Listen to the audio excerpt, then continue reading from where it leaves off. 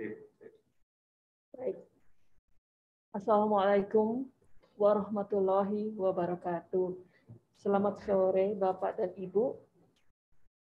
Terima kasih sudah menyempatkan untuk hadir dalam diskusi Demokrasi Sosial Baru, Jalan Keluar untuk Indonesia. Pada hari ini, Sabtu 9 April 2022. Pada kesempatan kali ini kita telah hadir di sini dengan di sebelah saya Profesor Ole Thornquist, Profesor Ilmu Politik dari University of Oslo, dan kemudian nanti akan juga ada Mas Wijayanto di sini ya sebagai Direktur Media dan Demokrasi LP3IS ya. Bersama-sama kita akan berdiskusi tentang konsep-konsep kesejahteraan dalam demokrasi seperti itu. Nah, sebelum kita mulai, saya akan mengundang Profesor Dr. Didi J. Rahbini ya sebagai Ketua Dewan Pengurus LP3IS ya untuk memberikan kata sambutan dan welcome juga oleh Profesor Ole.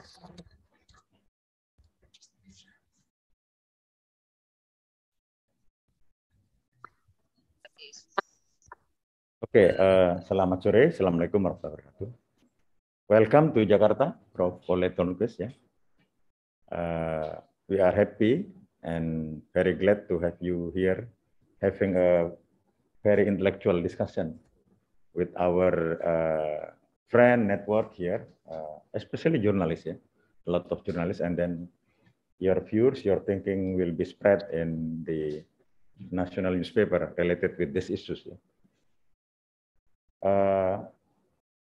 I think this is should be bilingual ya. Saya coba teman-teman sekalian ya. Isu kita sekarang ini adalah demokrasi sosial, ya. Yaitu ideologi politik, sosial, dan ekonomi yang mendukung intervensi ekonomi untuk mendorong keadilan. Jadi ada peran demokrasi ya, political market demokrasi, and then intervention of political and policy ya to reach the social equality, justice, and so on. So in short, ya, social democracy is political and social philosophy, ya, economic philosophy, ya, that support political and economic democracy.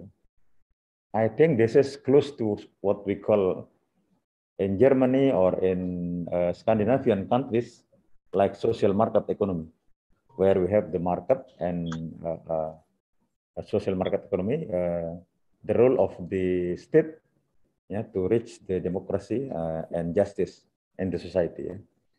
Saya kira itu ya. Thank you for your presence in this LP3S ya. And then we will be have very fruitful discussion ya. Terima kasih. Assalamualaikum warahmatullahi wabarakatuh. Yes, thank you so much, Professor Didi, for your welcoming remarks. A little bit about Professor Ole. Please welcome to our office in LP3IS Indonesia. He's a global historian and social scientist, a professor of political science and development research at the University of Oslo since 1997. And he got his PhD from Gothenburg and Uppsala University in 1983. And his latest publication is In Search for New Social Democracy. Profesor Ole adalah seorang sejarawan ya, dan juga ilmuwan sosial, dan juga mengajar di Universitas Oslo from 1997.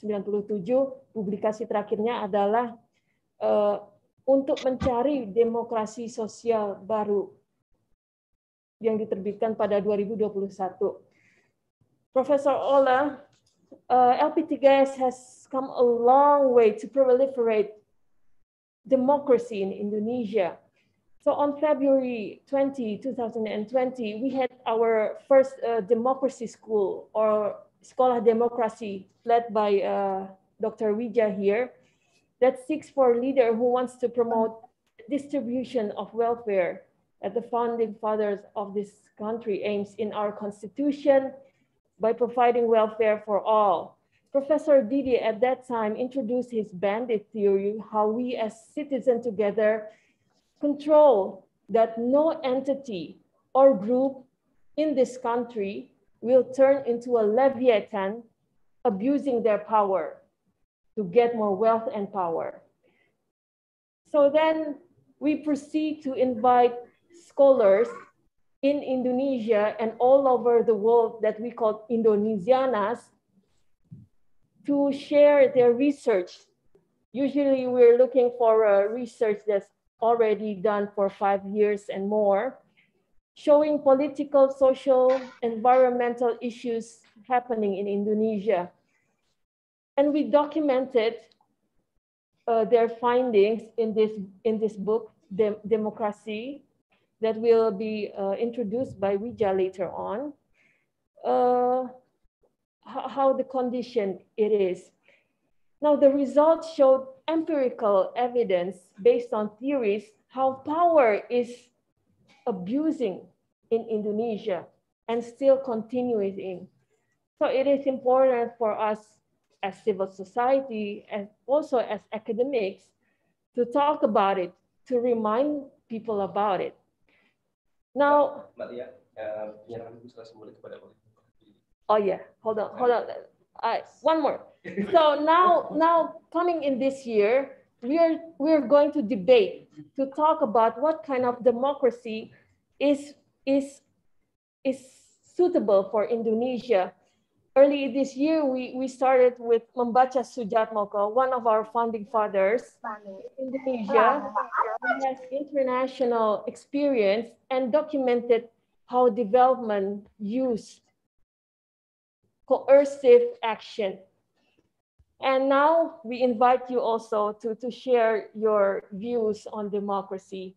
So before we start, we invite Professor Didi symbolically to share you the book that I've just introduced you. Yes. Please. Yeah, you have the right. Mas Wija? Okay. Buku yang baru belum, Mbak? Oh, sure. Yes. So, Pak Oli, you write with us in this book, Demokrasi Tanpa Demos, and you wrote a piece about Kiri Baru, ya, di Indonesia. And as the author, you have the right to have the book. Thank you so much. Thank you so much. And congratulations to the guys.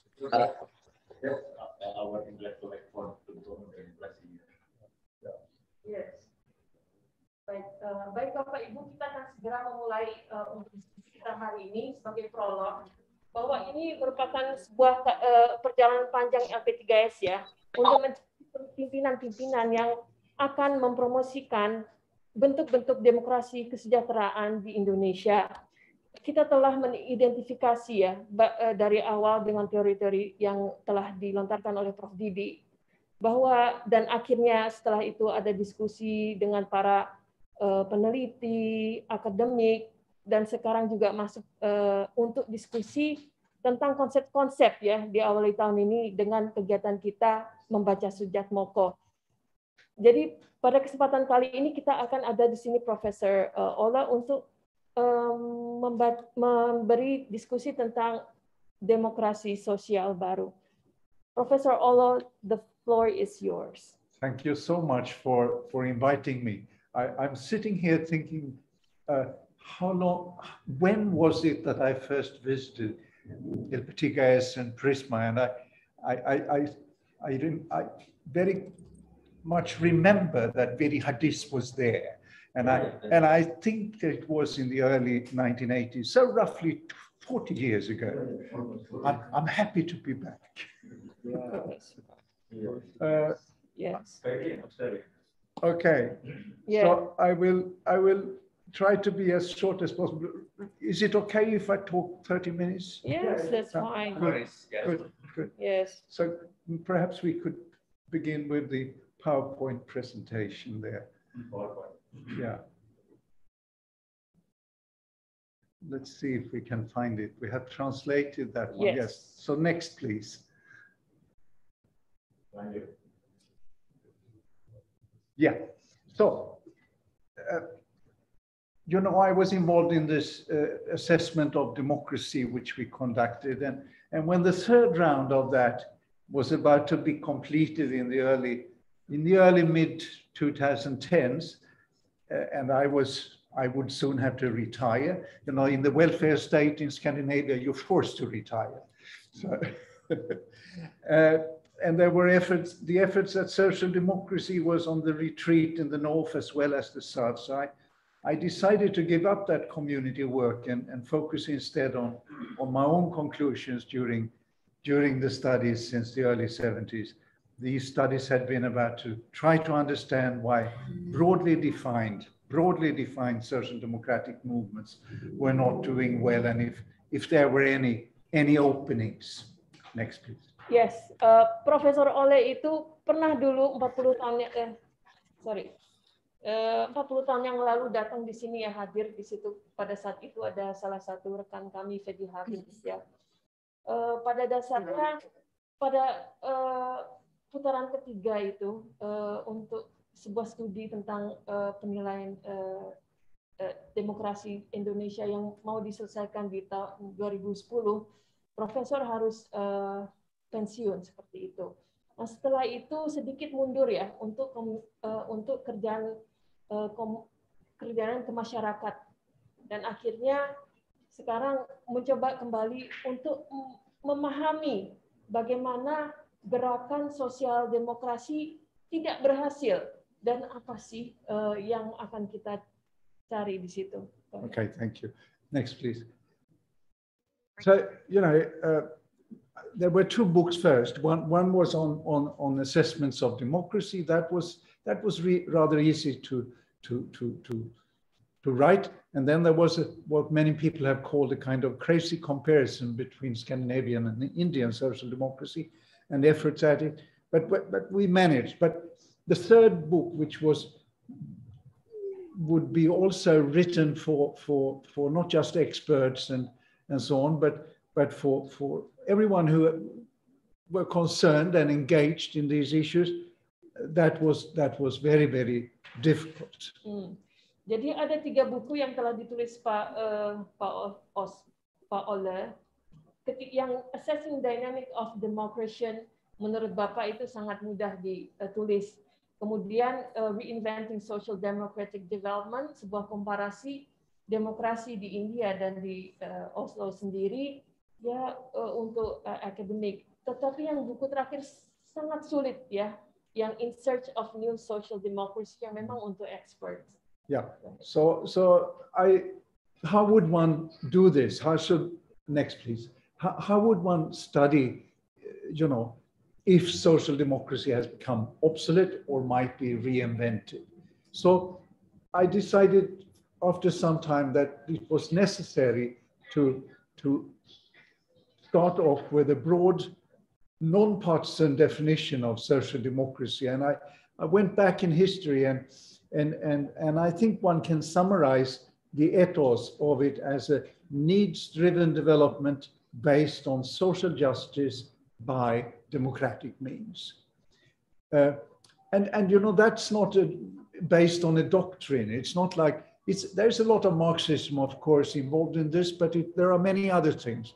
And it's not like Maoism or Leninism or anything like that. So I think it has to be defined, historically specified by way of going back to the historical developments. And then we end up, I think, with 4 cornerstones, 5 strategies during 3 generations. So they are listed here. The first is, of course, about broad interest-based collectivities like trade unions, farmers' movements, and that sort of thing. The second is about democracy, the democratic links between state and society the society should be of equal citizens. And it's not just about elections, there may be other ways of having democracy as well. And the third is about social rights and welfare reforms, and the fourth is what used to be called social growth pacts, the institutionalization of class struggle, if you like, between where capital and labor can negotiate on economic development and try to not kill off each other. Yes. Yeah, please. So basically, Pak Ole itu di sini mengajak bagaimana sih kita harus mempelajari social democracy ya, yang mungkin sudah usang dan harus diciptakan kembali di sini ya. Di sini Bapaknya itu melihat bahwa harus ada meredefinisikan kembali seperti itu, bahwa keadilan sosial secara demokratis itu kan sebenarnya bukan sebuah doktrin tetapi sebuah etos gitu ya. Di sini beliau melihat itu ada 3 hal gitu ya. Kita akan melihat landasannya, perjuangan-perjuangan oleh petani, oleh gerakan-gerakan sosial, terus kemudian dari strateginya sendiri, itu bagaimana tentang pemilu, demokratisasi, tetapi juga kemudian bagaimana itu tentang konsep-konsepnya sendiri ya, perjuangannya itu. Memang sedikit di sini ada Marxism, Maoism, and everything, tetapi mungkin memang harus digali lebih lanjut. Okay. So then there are usually, I think one can talk about 5 strategies to promote this. No, please. 5 strategies to promote this, and I think they can be summarized like the first is about getting into the state and fight capitalism by dismantling it from above. You know, have more public services, have more. You have public schools instead of private schools. You have public welfare instead of private welfare, and so on. The second is, of course, to tame capitalism by rules and regulations. You try to regulate it. The third is, of course, to outside the state, to resist it from trade unions, action groups, and so on. And the fourth is to try to escape it. You build cooperatives and so on. Yeah, and the final one is a bit more tricky because that is often left outside, and it's about series of reforms. So you build one reform upon the other. You may have a reform to strengthen the position of women's rights, for instance, and that reform increased the strength of women, and then you can move on. If you go back to the introduction of equal rights in Scandinavia, that is a very clear case of series of such reforms. Okay. And let me just add before you take over, these cornerstones and these strategies have, of course, been pursued during 3 generations. So you have the industrialization in the north, and you have the anti-fascist, anti-colonial second wave of democracy, and you have the third wave of democracy that came up from the 70s until recently. Yes. Jadi Profesor Ole melihat ini bagaimana ada berbagai strategi di sini ya. Yang pertama itu mungkin dengan membongkar ya, misalnya mendorong untuk lebih banyak public school yang gratisan gitu ya, seperti itu yang itu oleh negara. Terus kemudian bagaimana regulasi-regulasinya tersebut itu lebih pro masyarakat. Terus juga bagaimana untuk melakukan perlawanan seperti itu, dan juga bagaimana transformative reforms di situ untuk mendorong keterlibatan perempuan untuk lebih aktif, dan juga di Skandinavia itu bagaimana keseimbangan sosial itu telah didorong. Nah, hal ini beliau akan melihat dalam 3 generasi, yaitu di mana di awal itu pada masa industrialisasi, terus antifasisme dan demokrasi pada awal tahun 70-an. Thank you. Well, if you thank you. If you then put it together, next please. If you then put these things together, you get a figure like this. There will be 20 combinations during 3 generations. But of course, I didn't try to fill in all these boxes and so on. It was a kind of prism that one could use and as a framework to analyze the situation. Yeah, please. Yes, jadi setelah seluruh risetnya telah dikumpulkan, akhirnya kesimpulannya ini adalah box 3 dimensi seperti ini ya. Dan dari pilihannya itu ada sekitar 20 kombinasi yang terjadi selama 3 generasi. Nah, ini akhirnya dijadikan profesor itu sebagai sebuah prisma untuk menganalisis kondisinya. Yeah, thank you. Next, please. So, but the second, that was, now we have the framework. But then, you know, we have to do some kind of comparison. And it's difficult to compare things experimentally, you know, most similar, most different approaches and so on. So I tried to use what we use contrasting contexts, which is, I think you could associate it with Ben Anderson, by the way, because he always said that his best studies of nationalism and of Indonesia was when he had been expelled from Indonesia and was sitting in Thailand and asked questions about Indonesia from the point of view of Thailand. So that kind of contrasting of context I've tried to use in India, Indonesia, Philippines, to some extent South Africa, and Sweden. Yes. So setelah kita mendapatkan frame kerangka berpikirnya, maka Profesor melihat bagaimana sih caranya untuk melihat perbandingan ya dengan hal-hal yang sama. Akhirnya menurut Ben pendekatan yang paling dekat adalah mengkontraskan konteks yang telah diintroduce oleh pengalamannya Ben Anderson. Pada kali itu dia telah dikeluarkan dari Indonesia dan ketika di Thailand diminta untuk melihat Indonesia dari perspektif Thailand seperti. Yeah. So, but you know, having done that, the main problem remained: how would one bring this together in a book and in a readable way? It was very, very difficult. It could be turned into a kind of collected works, or it could be, you know, very dense theoretical study. Nobody would read it. So I thought that I had to do it somewhere. So what I did was I began to formulate my research questions, my problems, in terms of murder mysteries. You know, like when you write a detective story. So why was it that the left lost out in Indonesia, but not in India, in Kerala, and so on? So this turned into kind of murder cases, and then you use this theoretical perspective, this approach, only what you need when to solve that case. You can't use everything, but you use it to solve these specific cases. Ya, nah untuk menyelesaikan permasalahannya tersebut, sekarang bagaimana caranya agar risetnya itu bisa dibukukan? Apakah kira-kira dalam sebuah rangkaian tulisan-tulisan seperti itu, atau untuk menggali sebuah teori yang sangat padat? Akhirnya Prof. Ola memutuskan untuk mengambil perspektif seperti menyelesaikan pembunuhan secara detektif. Jadi akan menggunakan teori yang sesuai untuk kasus tersebut. Okay, so then now we have a crime story, right?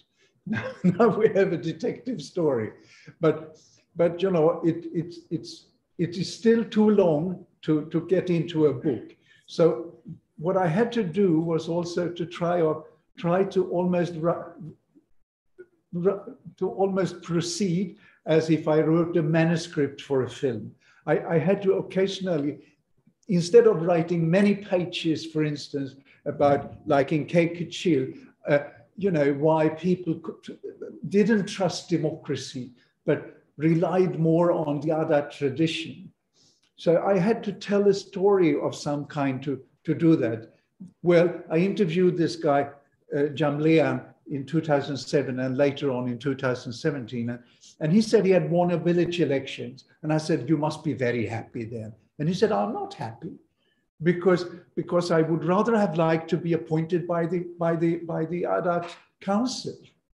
And I said, why is that? Yeah, well, you see, because the democracy is captured by the bureaucrats and the business people. So we have to use Adat tradition, the best thing in the Adat tradition, to measure up against their strength. And therefore we have to combine it. So I used such illustrations instead of writing too many pages, I hope. Yeah. We skipped it. Well, I can take one more case later on, but take that first, please. Yes. Jadi akhirnya ketika itu sudah ditemukan masih terlalu panjang sehingga harus cari cara akhirnya gimana caranya untuk bikin sebuah manuskrip, sebuah film gitu ya. Apa sih sebenarnya membuat orang tidak percaya terhadap demokrasi dan akhirnya kembali lagi dengan nilai-nilai tradisi yang berkembang. Mengambil contoh salah satu respondennya itu Jalan, dia menang dalam pemilu yang secara demokratis. Ketika ditanya Prof. Ola, apakah kamu bahagia? Dia bilang, saya tidak bahagia, saya lebih senang ditunjuk oleh birokrasi karena sistemnya itu memang membuat birokrasi dan juga pemilik modal sangat kuat seperti itu. Sehingga dia harus kembali lagi ke tradisi untuk bisa mengelola amanah yang telah dia imban. Yeah. So, I went back to I discovered that I had 1,600 something transcribed interviews. I was searching them for illustrations like this. And then there were, of course, the interviews conducted with Demos and Ugyen and so on, and my notebooks and photographs. And one photograph on the right there is an old photograph, but it's from when interviewing people in Kerala in India. It was better to show that to indicate the intensiveness of the discussions about democratic decentralization in the villages by looking at that picture than to write many pages about it.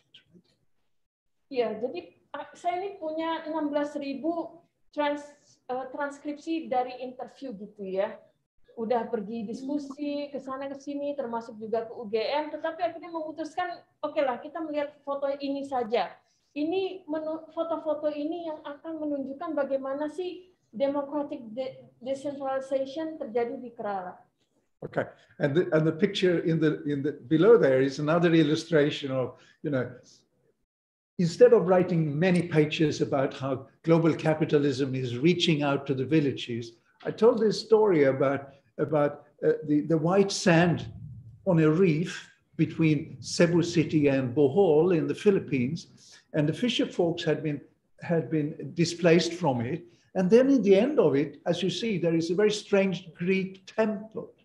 And I asked the fisher folk, why is that temple there? And they said, well, the businessman who occupies this strip, he invited some Japanese film team. They would make a pornographic film, a cinema. Yes. So, akhirnya ini ada satu foto ya yang sangat mencengangkan buat Profesor Ola. Ini di Filipina kejadiannya, sebuah dampak dari kapitalisme global gitu ya, di mana di situ ada daerah yang ditinggalkan oleh nelayan. Nelayan ini diusir semua karena bangunan oleh para pemilik modal. Ketika pembangunan itu terjadi, di situ ada sebuah bangunan putih seperti itu. Ketika ditanya oleh nelayan, oleh Profesor Ola, apa sih sebenarnya fungsi bangunan putih itu? Profesor Ola bilang di situ akan datang oleh orang-orang dari Jepang untuk memfilmkan film-film porno. Yes, thank you. Okay, thanks, Mark. So the final question is there any new knowledge produced when going back to the old studies and so on? And I think there are some new lessons, some new knowledge, because one is doing this retrospectively through this perspective that I presented this box, right? So that is the method to do something hopefully new in the book. Thank you. Ya, jadi pertanyaannya adalah apakah kita bisa menghasilkan ilmu-ilmu baru dari pengalaman-pengalaman atau studi-studi yang lama tersebut. Nah, akhirnya Prof. Ola bilang, oke, dengan box itu kita akan menemukan itu. Thank you. So let's turn to the results.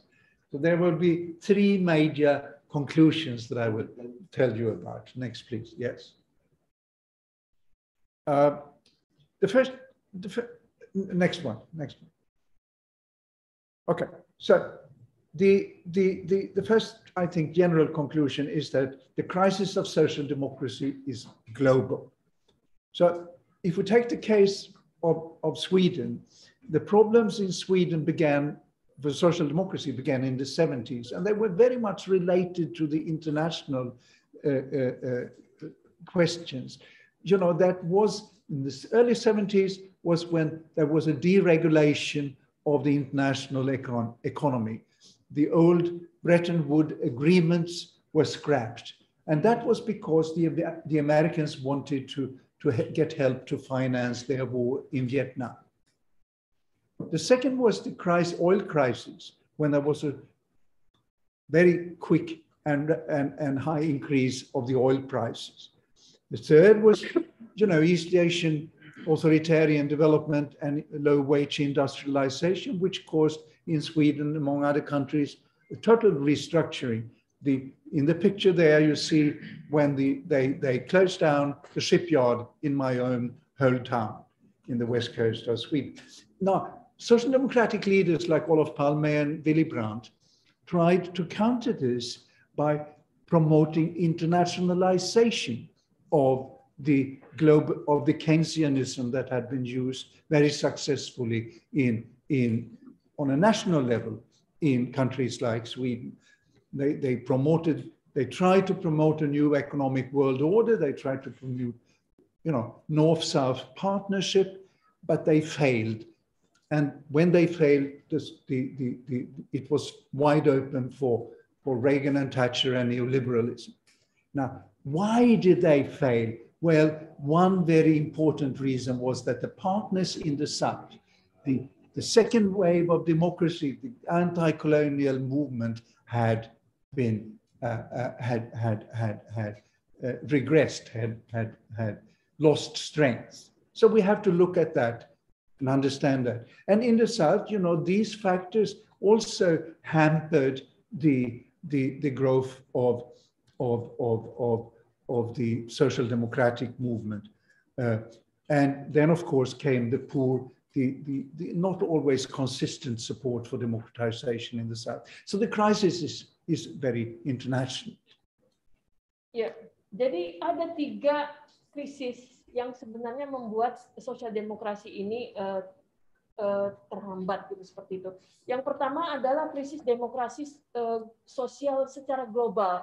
Pada saat itu tahun 70-an, Sweden itu juga mengalami deregulasi ekonomi ya akibat kegiatan dari Bretton Woods. Bretton Woods di sini ketika Amerika itu sedang mencari pendanaan untuk mendanai perang di Vietnam. Yang kedua itu adalah masalah krisis minyaknya sendiri, dan yang ketiga itu bagaimana itu terjadi authoritarianism berbarengan dengan industrialism di East Asia, di daerah kita. Terus kemudian pada saat itu Ono juga punya pengalaman ketika tempat perkapalan itu ditutup ya. Ketika itu di tingkat dunia banyak negara itu mencoba mempromot Keynesian, sebuah pola baru di tingkat global, tetapi gagal semuanya ya. Dan pada saat itu di masa Reagan dan Thatcher, nah sebenarnya apa sih yang membuat itu mahal? Yang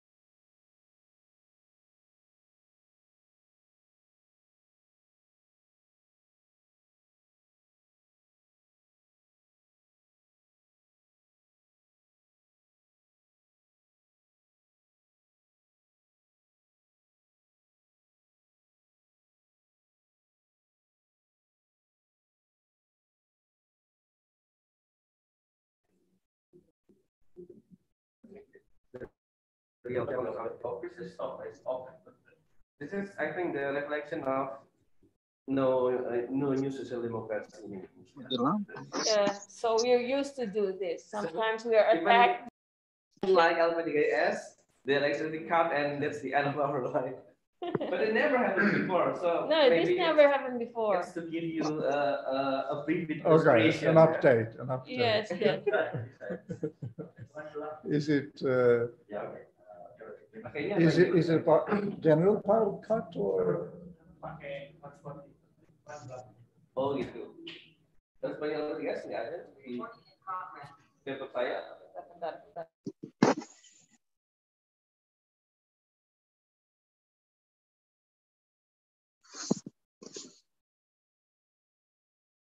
No, we are already in Zoom now, so we can connect to the participants internet. Maaf ya, teman-teman, LP3S mengalami krisis sosial demokrasi baru ya. Enggak, listriknya mati dan internetnya terputus tiba-tiba. Nah, ini akibat dari tidak ada jaminan itu tadi yang dijelaskan oleh Ole. Kita masih menunggu Mbak Lia. Ya, sebentar ya, saya online dulu ya. Kembali ke Zoom.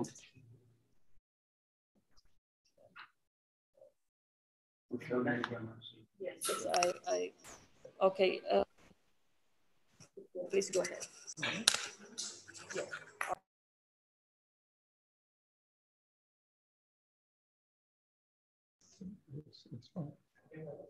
Okay, yeah. Go ahead. Yes. So, okay, so, but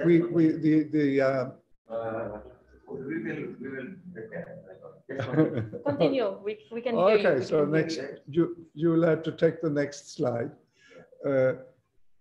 So this means when we see the international crisis, this means that we have to find out, we have to solve the first mystery, why the initially very impressive anti-colonial movement partners were weakened and unable to support the efforts at internationalization of social democracy.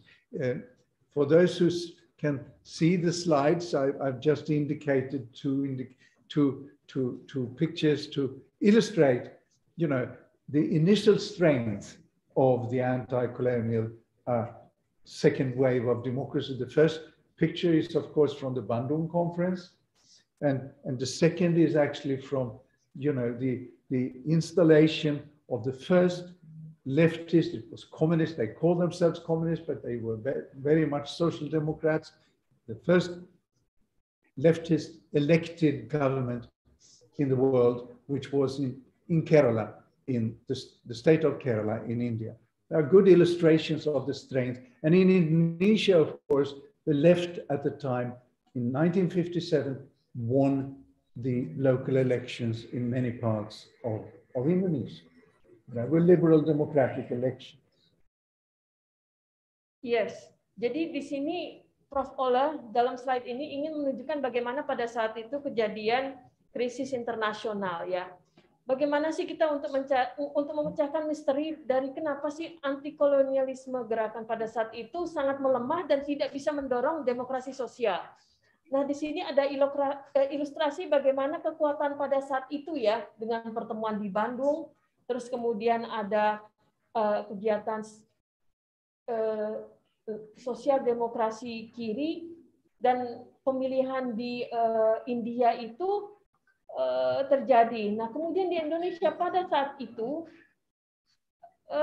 yang kiri telah memenangkan banyak pemilu di daerah-daerah untuk sebuah sistem kepemilihan yang sebenarnya liberal seperti itu. Okay, so I think it's very instructive. If you take the next, please. It's instructive to compare the fate of Indonesia and Kerala. Both cases have the most successful social democratic oriented movements in the South. You know, at the time, the reformist communists in Indonesia were of that orientation, broadly speaking, and they were in Kerala in India. But, you know, what happened then in Indonesia, as you know, was that the initially successful democratization was downgraded in the second part of the 50s in favor of anti-imperial and anti-feudal left populism in the form of guided democracy. And at the same time, West-oriented socialists and liberals also abandoned democracy, saying it was not time it was too early to have democracy. The prerequisites were not there. And they were betting on the military instead. And with the Samuel Huntington, you know, this Professor Huntington's idea of politics of order. So everybody agreed on from the left to the right, they all agreed to abstain from democracy. But yeah, anyway. Yes, I'm there. So, jadi sangat menarik untuk membandingkan Indonesia dengan Kerala yang sebenarnya sangat berhasil ya untuk demokrasi yang pada saat itu ada unsur demokrasi komunisnya. Nah, tetapi bagaimana sih itu dijatuhkan? Dijatuhkan bahwa pada bagian kedua dari tahun pada saat itu berubah menjadi perjuangan anti-imperialism, populist guided democracy, demokrasi yang diarahkan oleh para populisme, dan juga di barat sana para sosialis itu ditinggalkan oleh demokrasi karena memang hal-hal yang dibutuhkan tidak ada di sana dan mereka itu lebih cenderung ke militerisme yang digawang oleh Samuel Huntington dalam bukunya Political of Order. Akhirnya semua bersepakat untuk meninggalkan demokrasi baik itu yang kanan maupun yang kiri. Yeah. So next please. So, you know, without democratization, it was then very difficult to fight the political and often statist pathways to capitalism. If you don't have any democratic control of the state, which they use, they captured the state. If you don't have any democracy, how can you resist it? So this paved the way for the genocide here and for Suharto's new order. In Kerala, however, they stood tall and they did better. They held on to democracy. But as you know, in Indonesia and the global south in general, and so many other places, that there were 2 decades following when West and East supported middle-class coups and authoritarianism. The Eastern countries had their own way of supporting top-down statist development. They called it national democracy, non-capitalist development and whatnot. But essentially the same thing. Democracy, they said, was premature. So from the left to the right, all negated democracy. Jadi kalau misalnya tidak ada demokrasi, sangat sulit untuk memerangi kapitalisme ya. Bagaimana caranya untuk bertahan? Akhirnya terjadilah genosida di zamannya Soeharto di Indonesia. Nah, di Kerala sendiri mereka lebih beruntung karena mereka lebih bertahan dengan demokrasi. Selama 2 dekade itu, Barat, Timur itu lebih mendorong authoritarianism oleh kelas menengah seperti itu. Ada sebuah demokrasi nasional yang terpimpin dari atas ke bawah. Sehingga menurut mereka demokrasi itu masih terlalu muda ya, dan memang sesuatu hal yang memang harus di semua bersepakat untuk menghilangkan. Okay. So next please. So then to the second conclusions, they relate then to the third wave of democracy, because then there were new hopes with that new wave, and you know where it started with if you look at the pictures here, it started in Portugal when the fascists were thrown out. It spread to Greece, where the junta was also fought. It was in Spain. It spread all the way to the Philippines with the People Power Revolution. You remember on the Edsa Avenue on the right, picture on the right there. It was then strengthened in Europe again with the fall of the wall in Berlin and the fact that we had a poet coming to power in Czechoslovakia, Václav Havel looking out from the balcony. And you had the ANC coming to power in South Africa, and you yourself managed to get rid of Suharto in Indonesia. But we know after some time that this third wave of democracy was unconvincing and regressing, and in Russia it even turned into imperial Bonapartism and the war we are experiencing now. So why did it happen like this? Yes. Jadi terkait dengan gelombang ketiga ini ya, memang mulailah terjadi perlawanan-perlawanan itu di Portugal, itu fasisme ditendang seperti itu. Terus kemudian jatuhnya junta di Yunani, dan kemudian di Spain juga terjadi, di Filipina juga terjadi, di Eropa pada Berlin itu terjadi penguatan, akhirnya jatuhnya Berlin. Dan terus ada Václav Havel, dan kemudian di Afrika Selatan, dan kita juga sendiri di Indonesia dengan jatuhnya Indonesia. Dan apa yang terjadi di Rusia adalah mereka jatuh dan lebih ke arah style-style Napoleon Bonapartism. Jadi kita akan lihat bagaimana lanjutnya. Yeah, next please. So the second round of conclusions in the book then is about the causes for this decay. It was the third wave of democracy was unconvincing in the context of neoliberal ideas and economics and social democratic adjustment in the North. So, you know, a basic cause for that was that the democratization, the third wave of democracy, was never, and also the second, by the way, was not backed up by social democratic oriented industrial and welfare policies, which had happened in Western Europe after the Second World War. There were such efforts there, Marshall Aid, regulation of the economy, and so on. So therefore, we got the welfare state and rapid economic development in Western Europe. So in the South, we didn't have any inclusive development. There were scattered and weak working classes. And it was unfeasible with these social pacts, these agreements, compromises between trade unions and labor. So a general conclusion from all my cases, all the studies I've been involved in at least, is that in the South, class is not enough as a basis for generating and building social democracy. Trade unions are simply too weak. I think we take that. Oke. Jadi akhirnya di sini, di konklusi yang kedua ini, kita coba mau melihat apa sih pembusukannya ini ada di sebelah mana. Jadi pada gelombang ketiga untuk neoliberalism ekonomi itu terjadi adjustment ya, penyesuaian di utara. Nah, di wave ketiga demokrasi itu tidak di backup, tidak didorong oleh kebijakan-kebijakan demokrasi sosial, sehingga juga terjadi pada di gelombang kedua di Eropa, sehingga tidaklah terjadi kesejahteraan pasca perang dunia seperti itu. Nah, di utara itu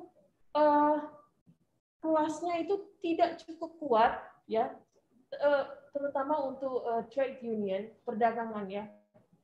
Perserikatan itu tidak kuat untuk mendorong demokratisasi. Okay, so the second point here is then, so there must, if the working class is scattered, if it's not strong enough, then we have to have, of course, broader alliances. But you know, many of us were involved in trying to promote bottom-up strategies. We are social movements, civil society organizations, NGOs, plus we thought decentralization. But all these efforts have unfortunately proved insufficient. There are many fine attempts, but we haven't seen any way for these movements to really get together, form united front, and make a difference politically.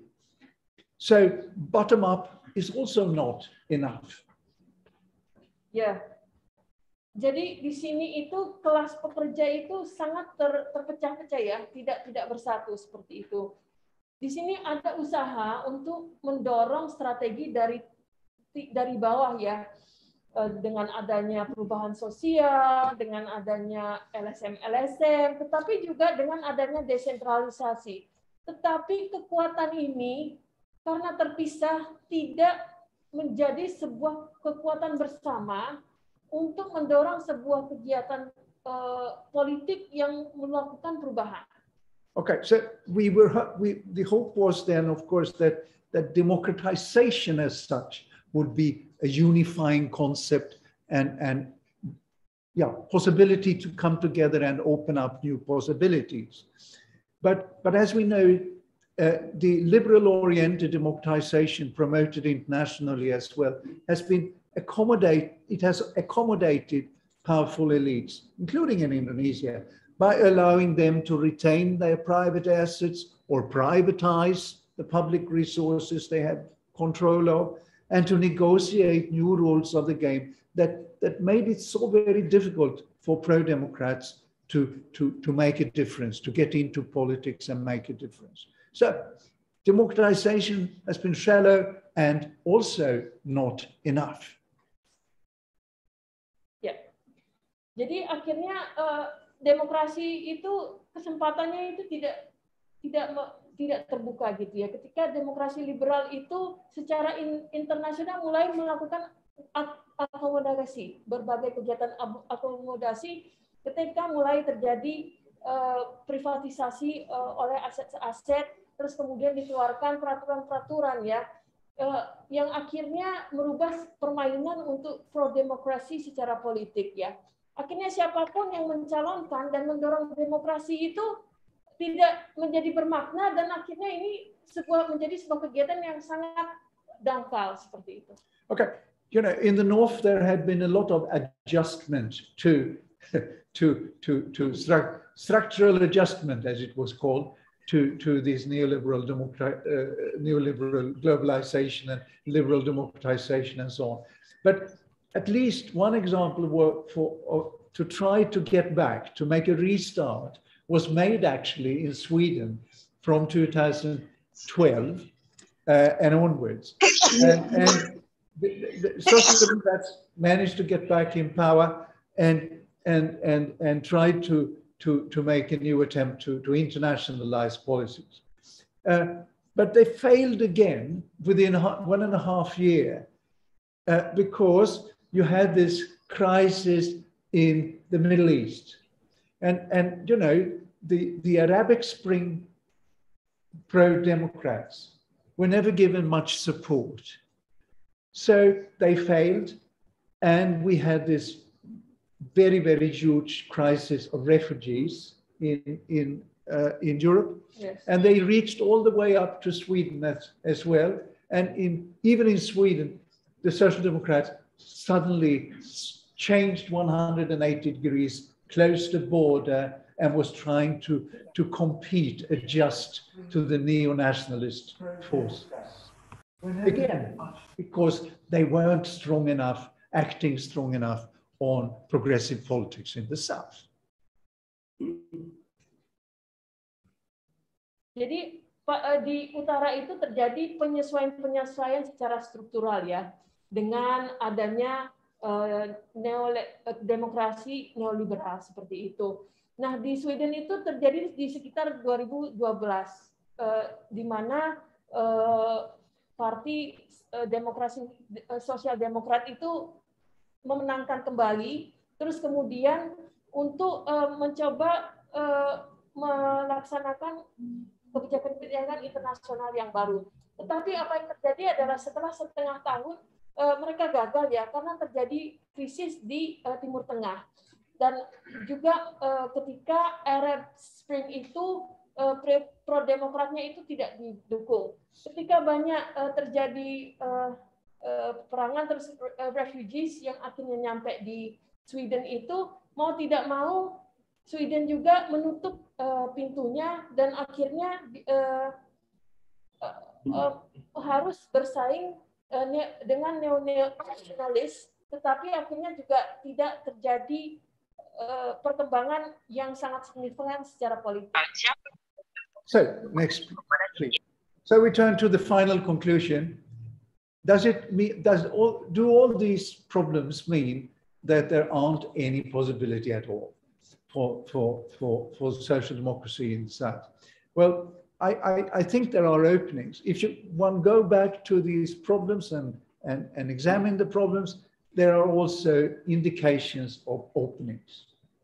And I think the main opening is that it has proved possible to build, broad alliances, to bring all these scattered trade unions, all these scattered civil society organizations, popular movements, social movements together in favor of equal civil, political, and social rights if they are combined with productive welfare reforms.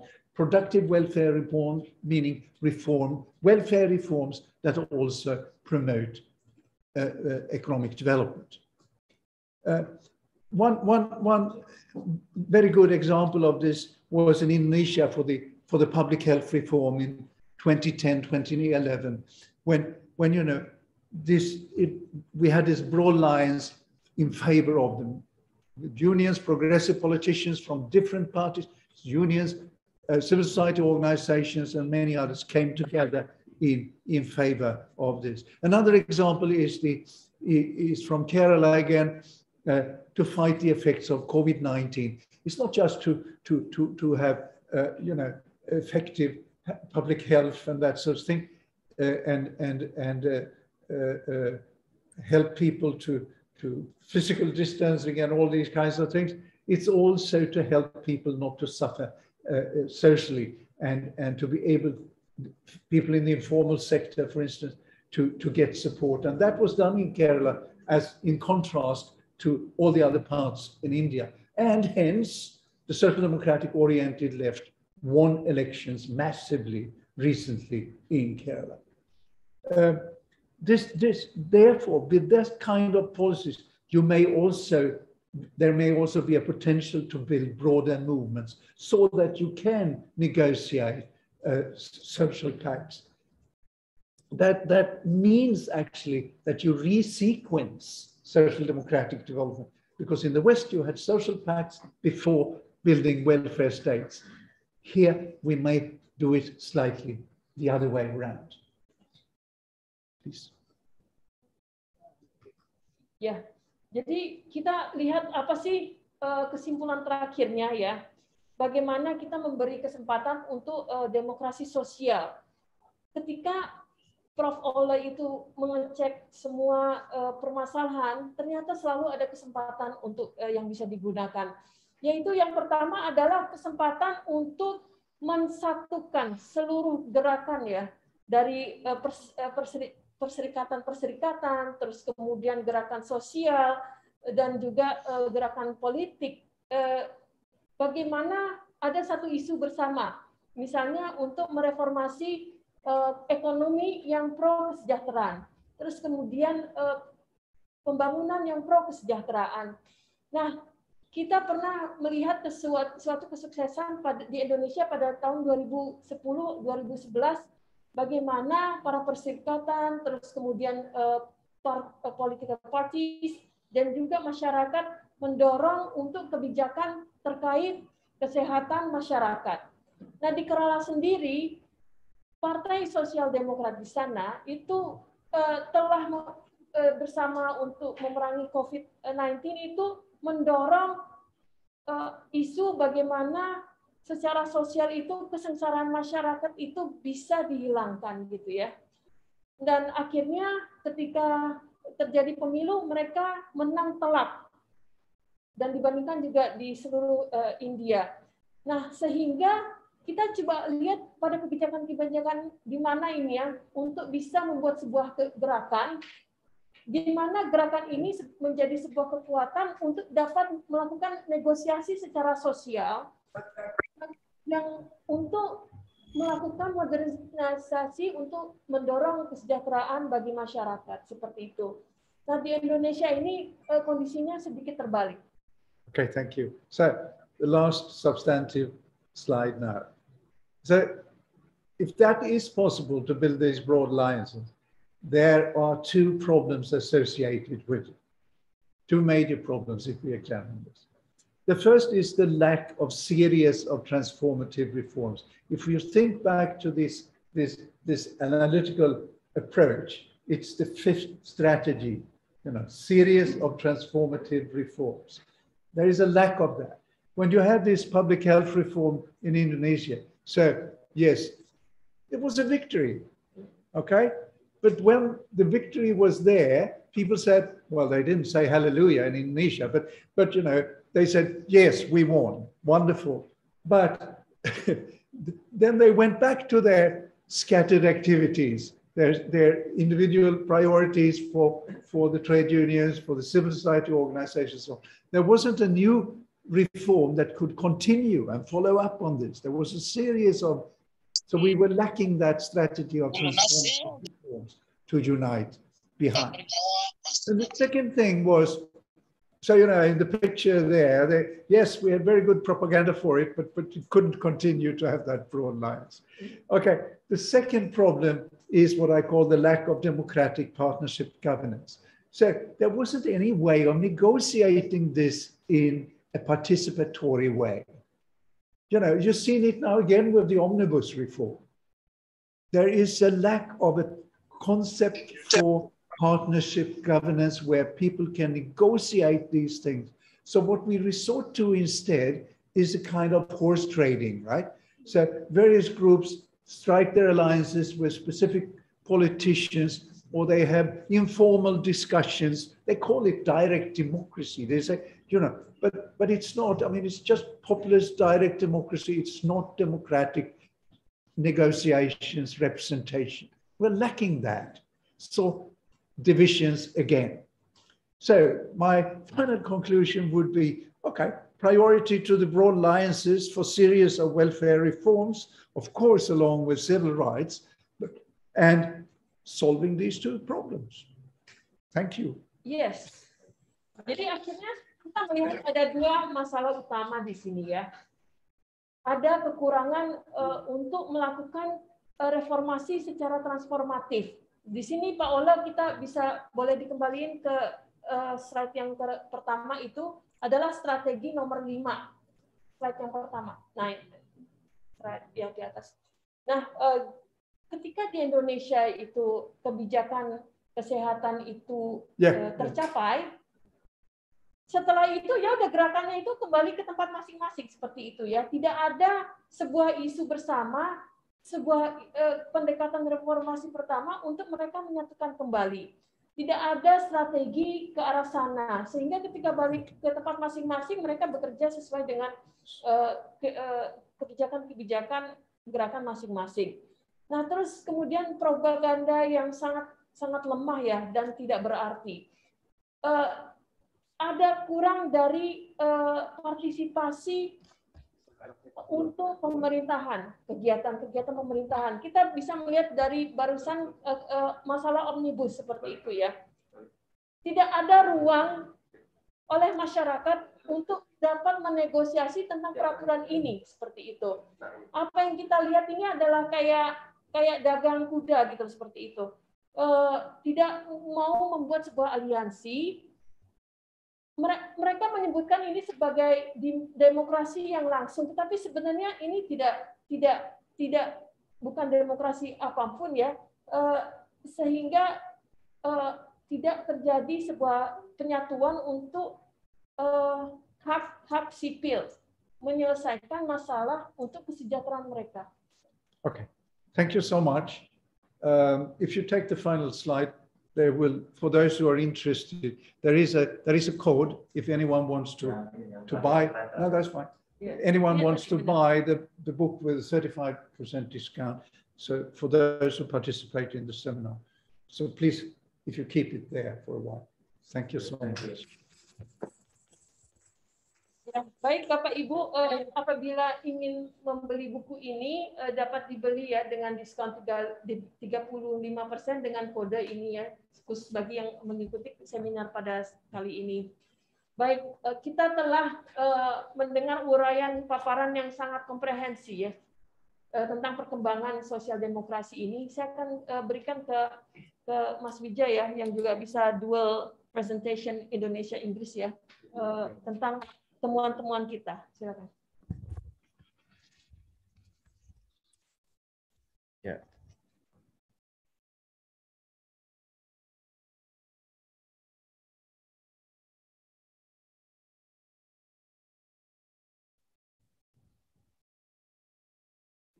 Oke, Bismillahirrahmanirrahim. Assalamualaikum warahmatullahi wabarakatuh. Selamat sore, salam sejahtera untuk kita semua. Yang saya hormati Prof. Didi, ya, Prof. Ole, Mbak Lia, ada Mbak Naning juga, teman-teman yang ada di ruangan ini semua ya, teman-teman muda, ada Mas Malik, dan tentu saja kawan-kawan dimanapun, baik di Indonesia maupun di luar Indonesia yang join melalui Zoom, ada hampir 100 orang. Tadi sudah mencapai 100 orang bahkan. Pasti banyak yang nggak bisa masuk juga. Saya akan singkat saja, karena saya lihat sudah banyak yang tidak sabar untuk memberikan komentar sepertinya. Sudah ada banyak pertanyaan juga. Nanti Mbak Lia, ada Masir Lambang yang sudah juga menunggu untuk, setelah saya nanti Masir Lambang ya. Dan setelah itu floor kawan-kawan yang lain. Pertama-tama saya ingin tentu saja menyampaikan terima kasih ya kepada Ole untuk telah hadir di LP3IS. Menurut saya ini adalah satu momen yang bersejarah. Perjumpaan kita pertama dengan Profesor Ole Tronquist itu adalah perjumpaan pemikiran gitu, karena saya baru ketemu sama Ole sekarang gitu, tapi pikirannya sudah ada di buku kita, di buku Demokrasi Tanpa Demos ini. Thank you for writing with us ya. Thank you for joining us in the writing of this book. We have a lot of participants here in the Zoom as well, around 100, and many comments and questions to your wonderful presentation. I would start with a confession. Saya akan mulai dengan satu ini ya, disclaimer gitu, bahwa I haven't fully read your book because I just received it 2 days ago, I think. I will not act as a reviewer of your book, but instead I will share the experience of LP3IS, because I'm afraid I will not do justice. So I will just make comments based on what I heard and what I have time to read some of the pages. Saya memberikan disclaimer, tidak akan mengulas ya, membedah bukunya Ole. Saya khawatir tidak akan berbuat adil kalau saya mengatakan membedah, tapi lebih baik share pengalaman LP3IS ya. Boleh ditampilkan slide saya. As you could see here, Ole, every year we write an outlook. This is starting from the end of 2019. This outlook is the reflection of slide berikutnya, Mas. Okay. Next slide. Okay. So this outlook is starting from the red one, ya, menyelamatkan demokrasi. This is the reflection of the situation of democracy in Indonesia, and we predict the situation in 2020. And the next one is entitled Nestapa Demokrasi di Masa Pandemi, so the grief of democracy in the time of pandemic. This is written in the end of 2020, together with Mbak Lia, Mas Malik here, Mas Lambang, and other colleagues, Prof. Didi, yeah.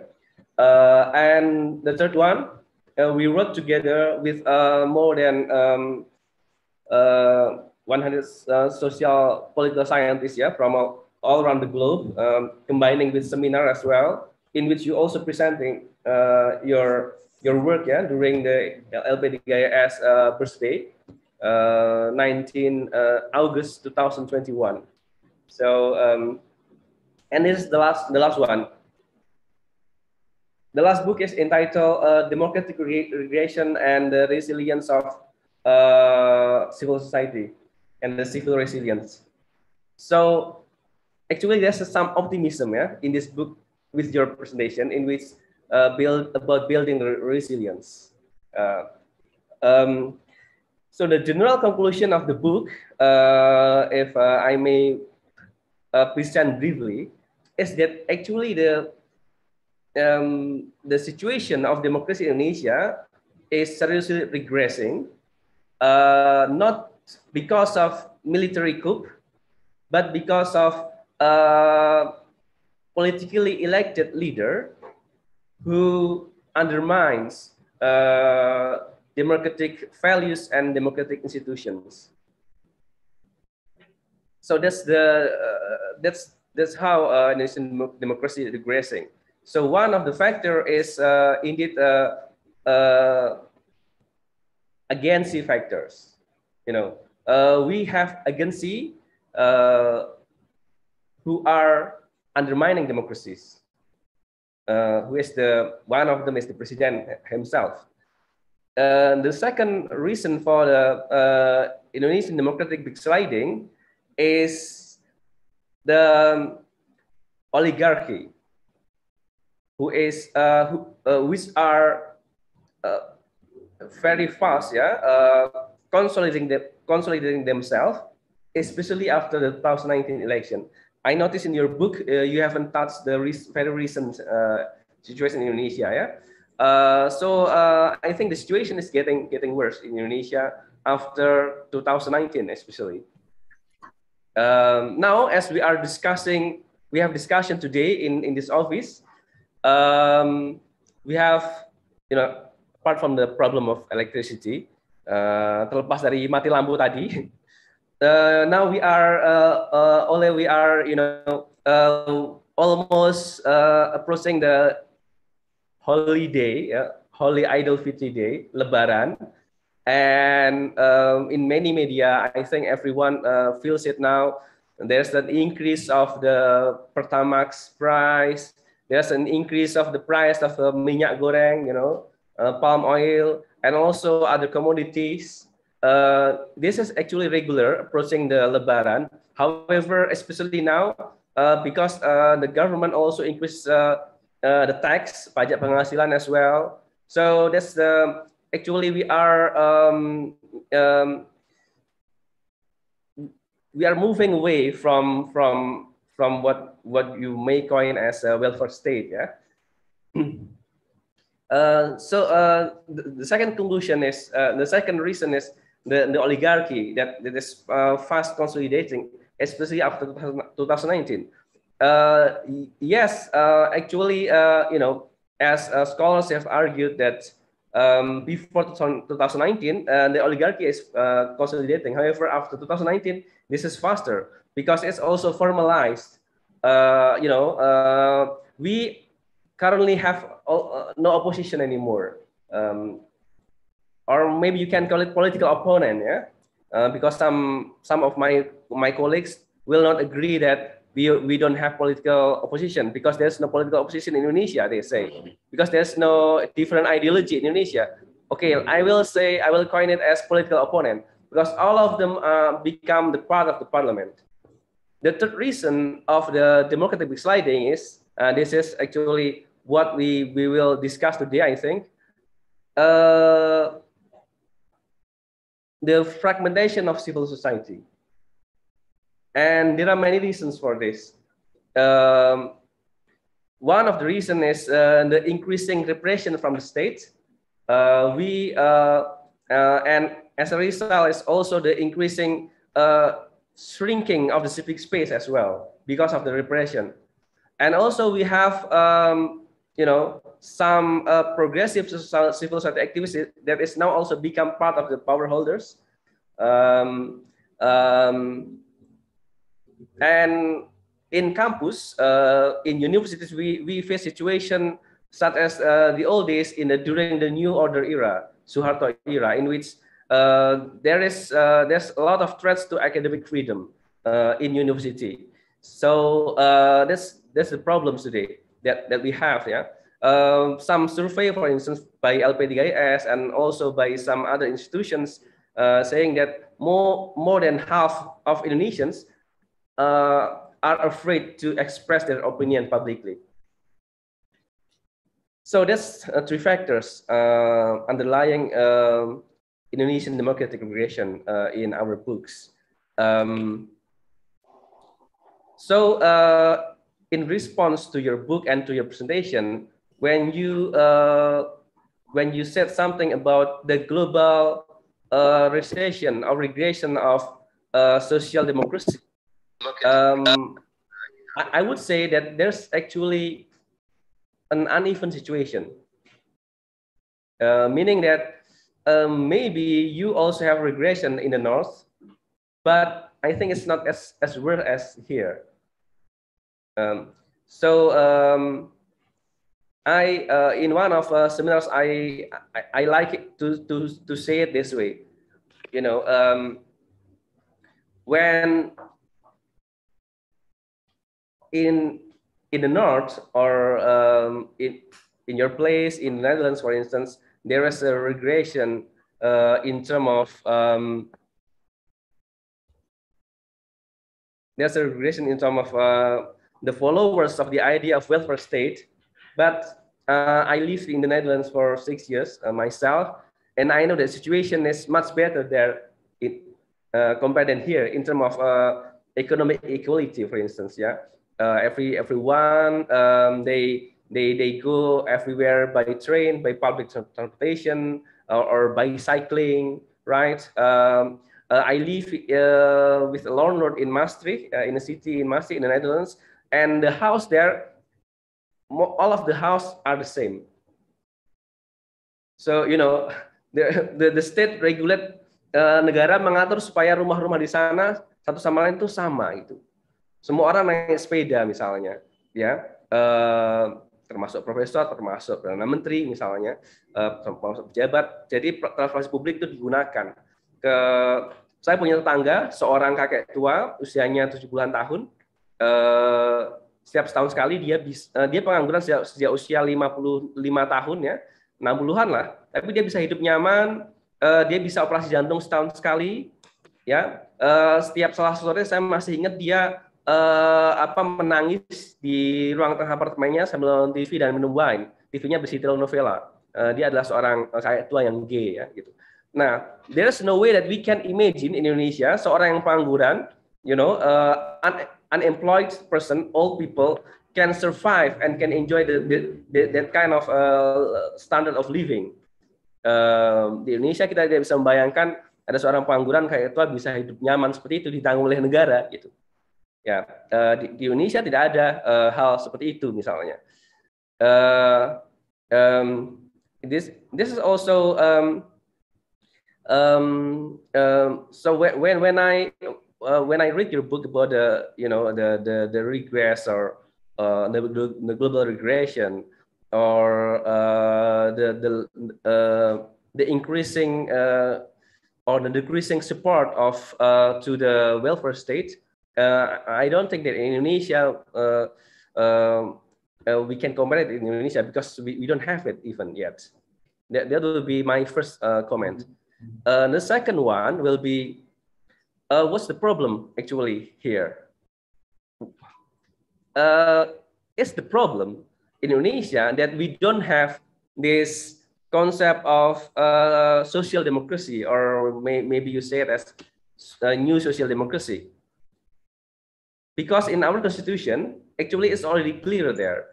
If the constitution is interpreted progressively, we talk about human rights there, and we have we also regulate about bumi dan air dan kekayaan alam yang ada di dalamnya digunakan sebesar-besarnya kemampuan rakyat ya. So actually this is for the public. The constitution itself, I think we have the spirit to create economic equality. But the problem is we do not implement it. That's what my impression. So the problem is that we are lack the idea, or we actually have problem in terms of implementation, or maybe both. Maybe you can provide comments, more nuanced comment about it, or you can further elaborate it. That would be my second point, to your book. And the last one, jadi yang pertama tadi adalah terkait dengan meskipun Ole mengatakan bahwa saya sambil menerjemahkan sendiri ya, karena Mbak Lia kan tidak akan menerjemahkan. Meskipun secara global idea dan praktik sosial demokrasi itu mengalami penurunan gitu. Idea itu artinya dukungan terhadap ide ini dan praktiknya praktik atas konsep ini mengalami kemunduran, tapi sebenarnya tidak bisa disamakan antara South dan North gitu. Saya sering mengumpamakan bahwa di Indonesia situasinya tuh kalau misalnya kita bicara tentang demokrasi yang mengalami kemunduran itu sudah kita kebanjiran seleher gitu. Jadi kalau mundur lagi ya tenggelam kita. Kalau di Eropa barangkali ya baru mau kebanjiran gitu, baru mau sampai kaki. Jadi beda situasinya. Yang kedua adalah masalah dari tidak adanya demokrasi sosial. Demokrasi sosial ini kan sebenarnya bisa kalau kita buat simple ya untuk teman-teman jurnalis, ini kan demokrasi yang mengutamakan keadilan ekonomi gitu. Ya, atau demokrasi ekonomi kadang-kadang atau demokrasi kesejahteraan gitu. Nah, demokrasi kesejahteraan ini itu juga sama ya di Indonesia dan masalahnya adalah apa kita tidak punya konsepnya, idenya, atau kita tidak mengimplementasikannya. Nah, kalau menurut saya sebenarnya di konstitusi sudah kita atur gitu, cuman kita tidak konsisten mengimplementasikannya. Kita mendapat Pak Ole, masalahnya di konsep atau di apa itu di praktik ya. Nah, yang terakhir saya menyampaikan so my last comment would be your idea about strategy to build alliance ya. Dismantle from above, tame the 5 strategies there ya. My question would be how from what you have learned from decades of your life ya. Dismantle from above. For now in Indonesia, it's like it's hard to imagine, yeah, because we have the trend of the elites, the above. They undermine the voice of the people. That's why the book is entitled Demokrasi Tanpa Demos. The oligarchy recently, for instance. Making some problematic policies like omnibus law and the moving of the capital, yeah, the new capital. And the second, theme by rules and regulations. We actually have regulations, I think, but the rule of law is not so good. Resist from outside the state. I think that's a good escape by social actions. So I would like to talk specifically about this, your interesting idea about resist from outside the state and escape by social actions. You write in your book, I guess here, yeah, in this book, about the new left, Kiri Baru, and you related to 1965.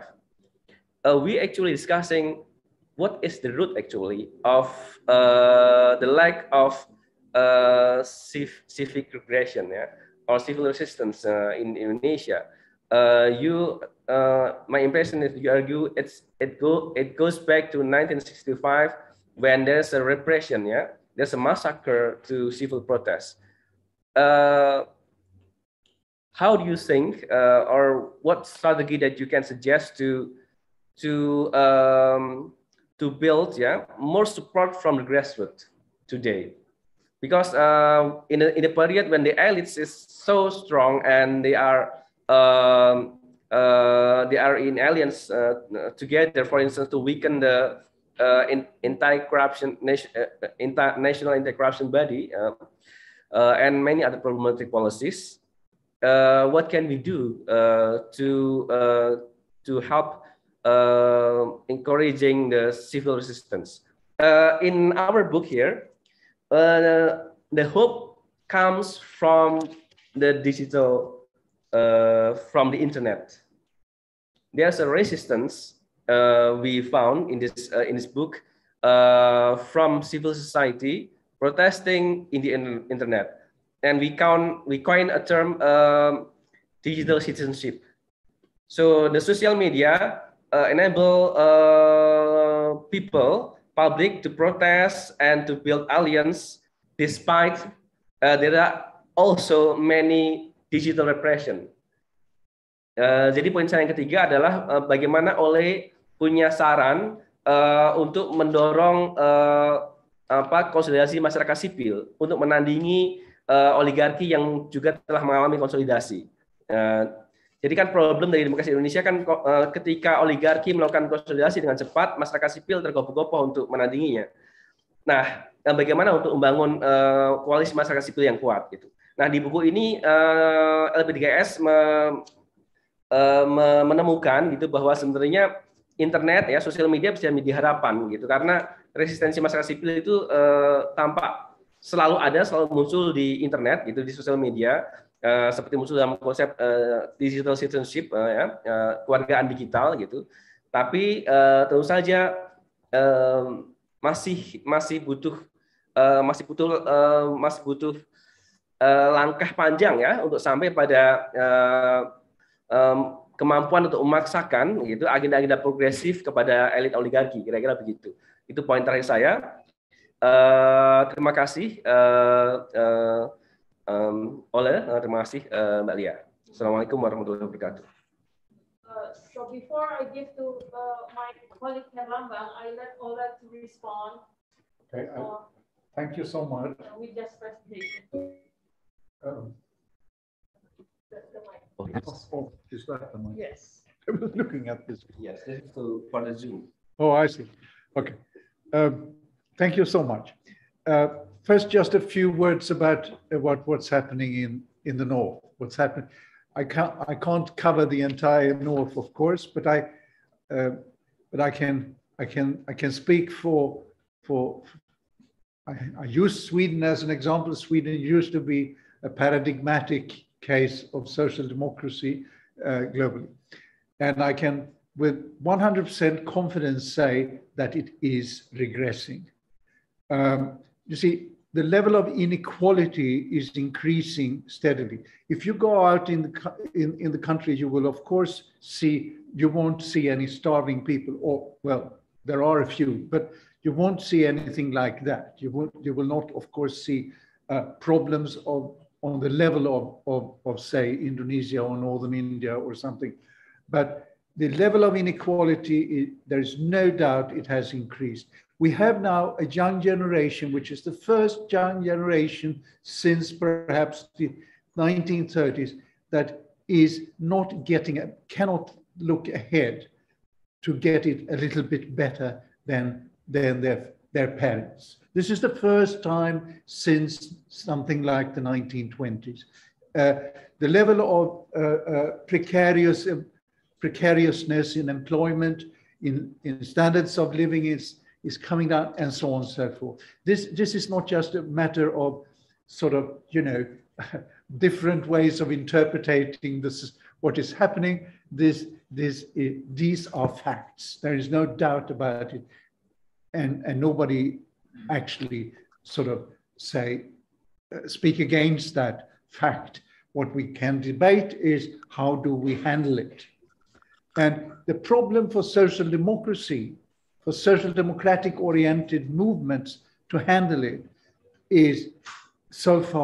has unfortunately so far been trying to adjust to global neoliberalization, and in response to the new nationalism to become increasingly inward oriented.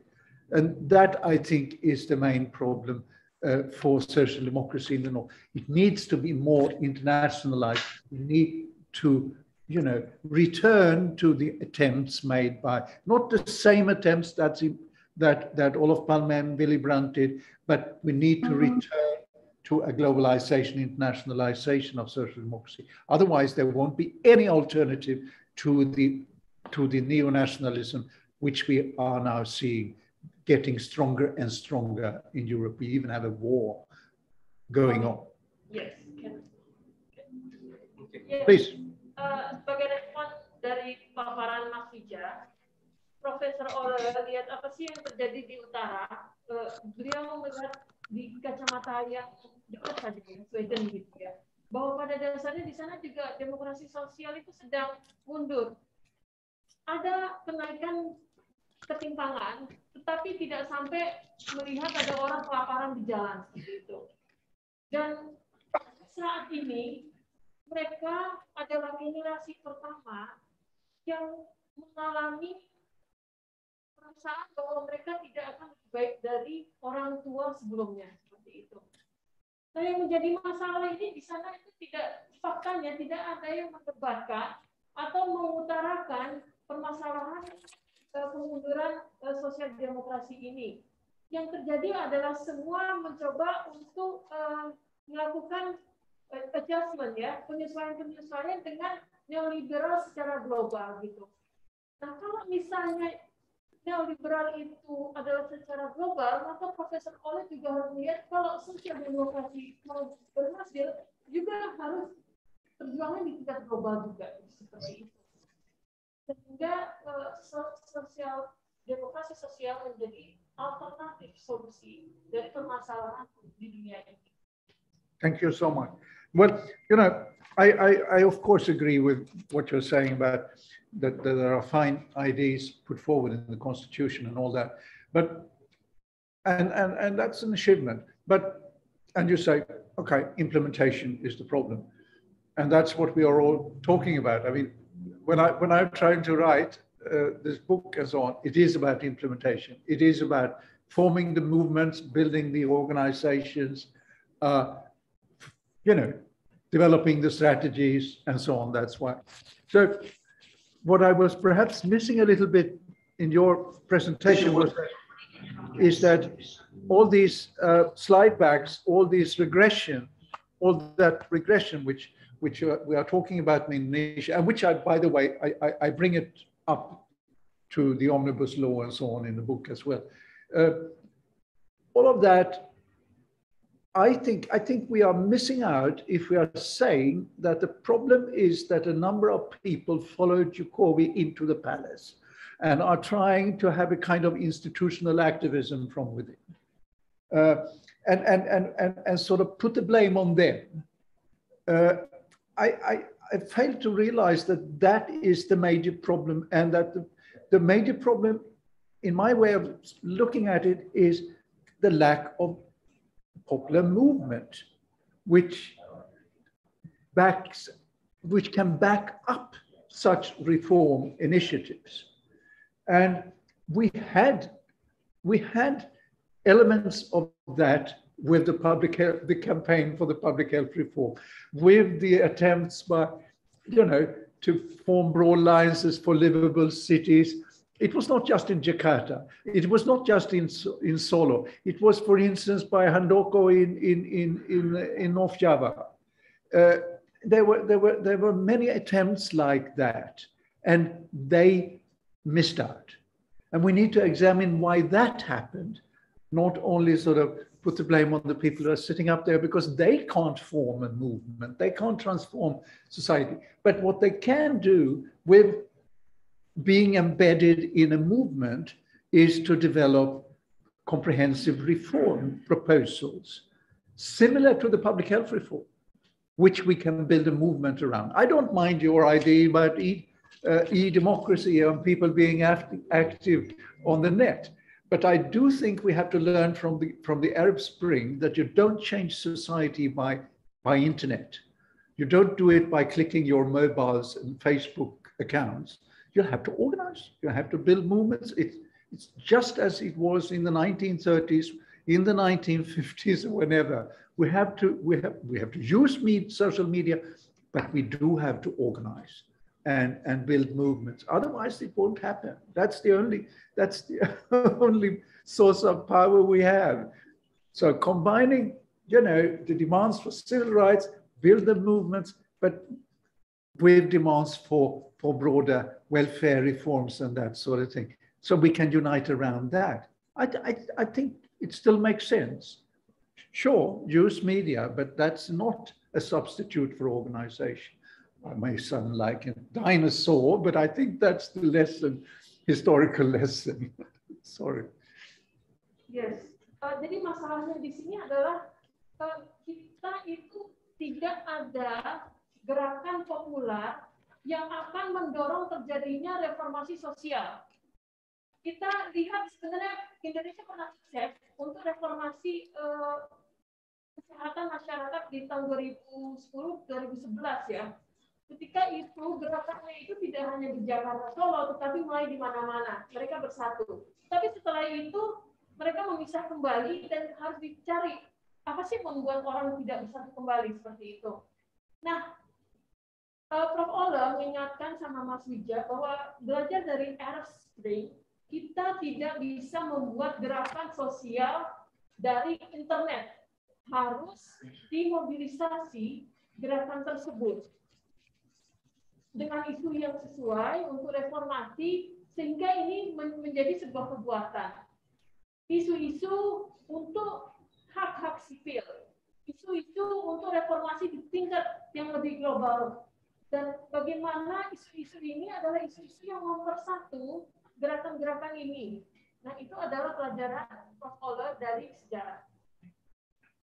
Okay, I'm sure there are many more people who would like to ask questions than come in. So I should shut up for the time being. Yes. So next, I will give to my colleague, Mas Herlambang here. We both lead the Center for Law and Democracy, and we just finished advocating a case in Wadas where a group, village was oppressed here by using the police, and we just had some advocacy work there. Go ahead, Mas Herlambang.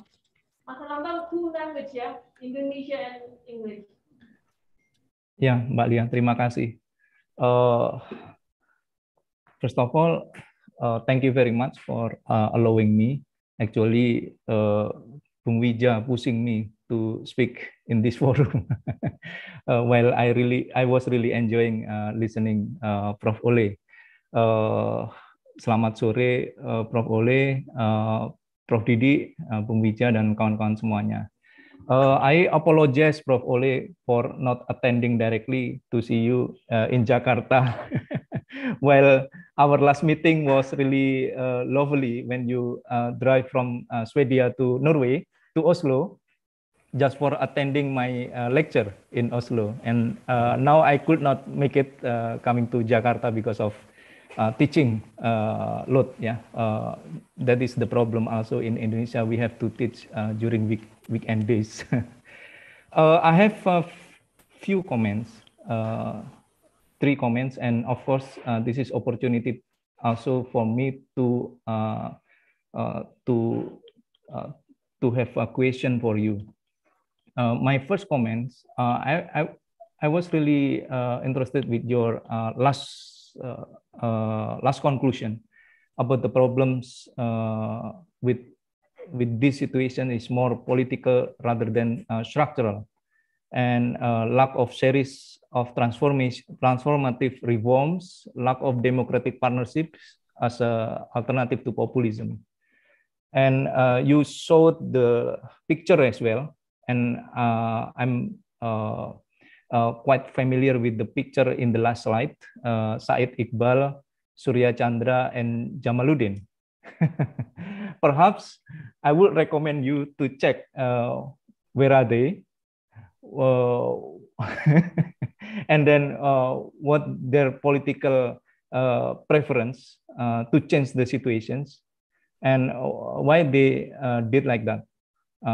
It might be interesting discussion also to update our forum today, yeah, because they are really different situations in bringing the message of political alternative, yeah, in Indonesia.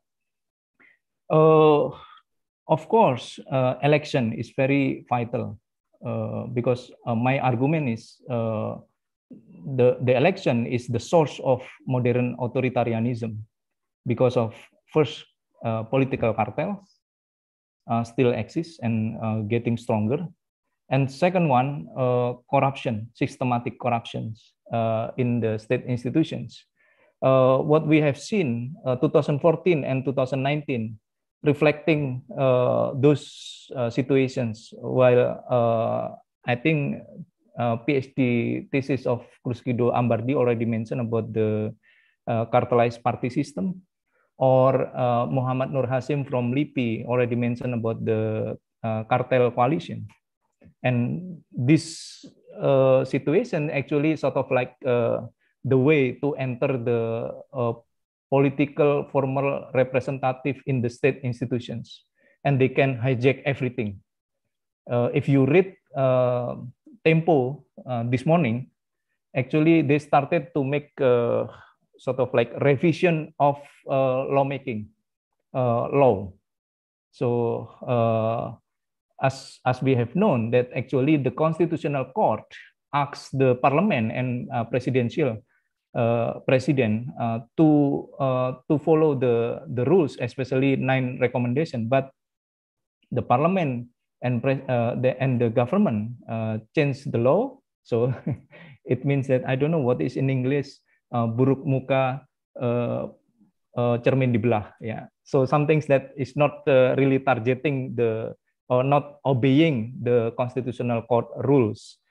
Hence, I think we have to look at new subtype authoritarianism model in Indonesia. Since I felt that this is really important to see, and then from where we can start. Yeah, this one is my first comment. The second one, what we are facing now, learning from Kasustain, actually,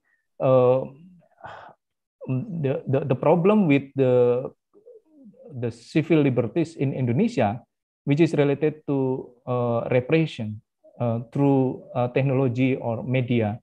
And the problem in that regards actually manipulating falsehoods, of course, and contra-narrative until the problem of what is that? Mendangkalkan informasi, sort of like making the informations not truth appears in the context of public discourse. Yeah. And then the law, of course, can be used abusively, and they use also. I mean, they means the elites can organize about the those who play importantly to change the discourse in public by employing the buzzers, cyber troops. I think Wija should mention again this really important finding about the cyber troops and many other excessive enforce.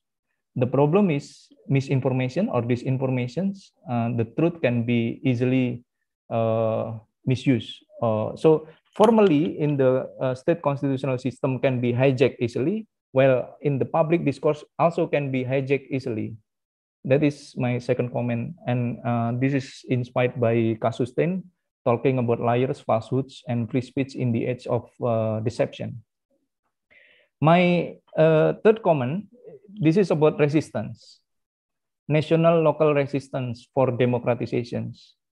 You are rightly mentioning about the Handoko in Batang, but perhaps you also aware the Aksi Kamisan, yeah, one of the longest human rights movement in Indonesia, inspired by the what is that, mothers of the Plaza de Mayo. I would say this is really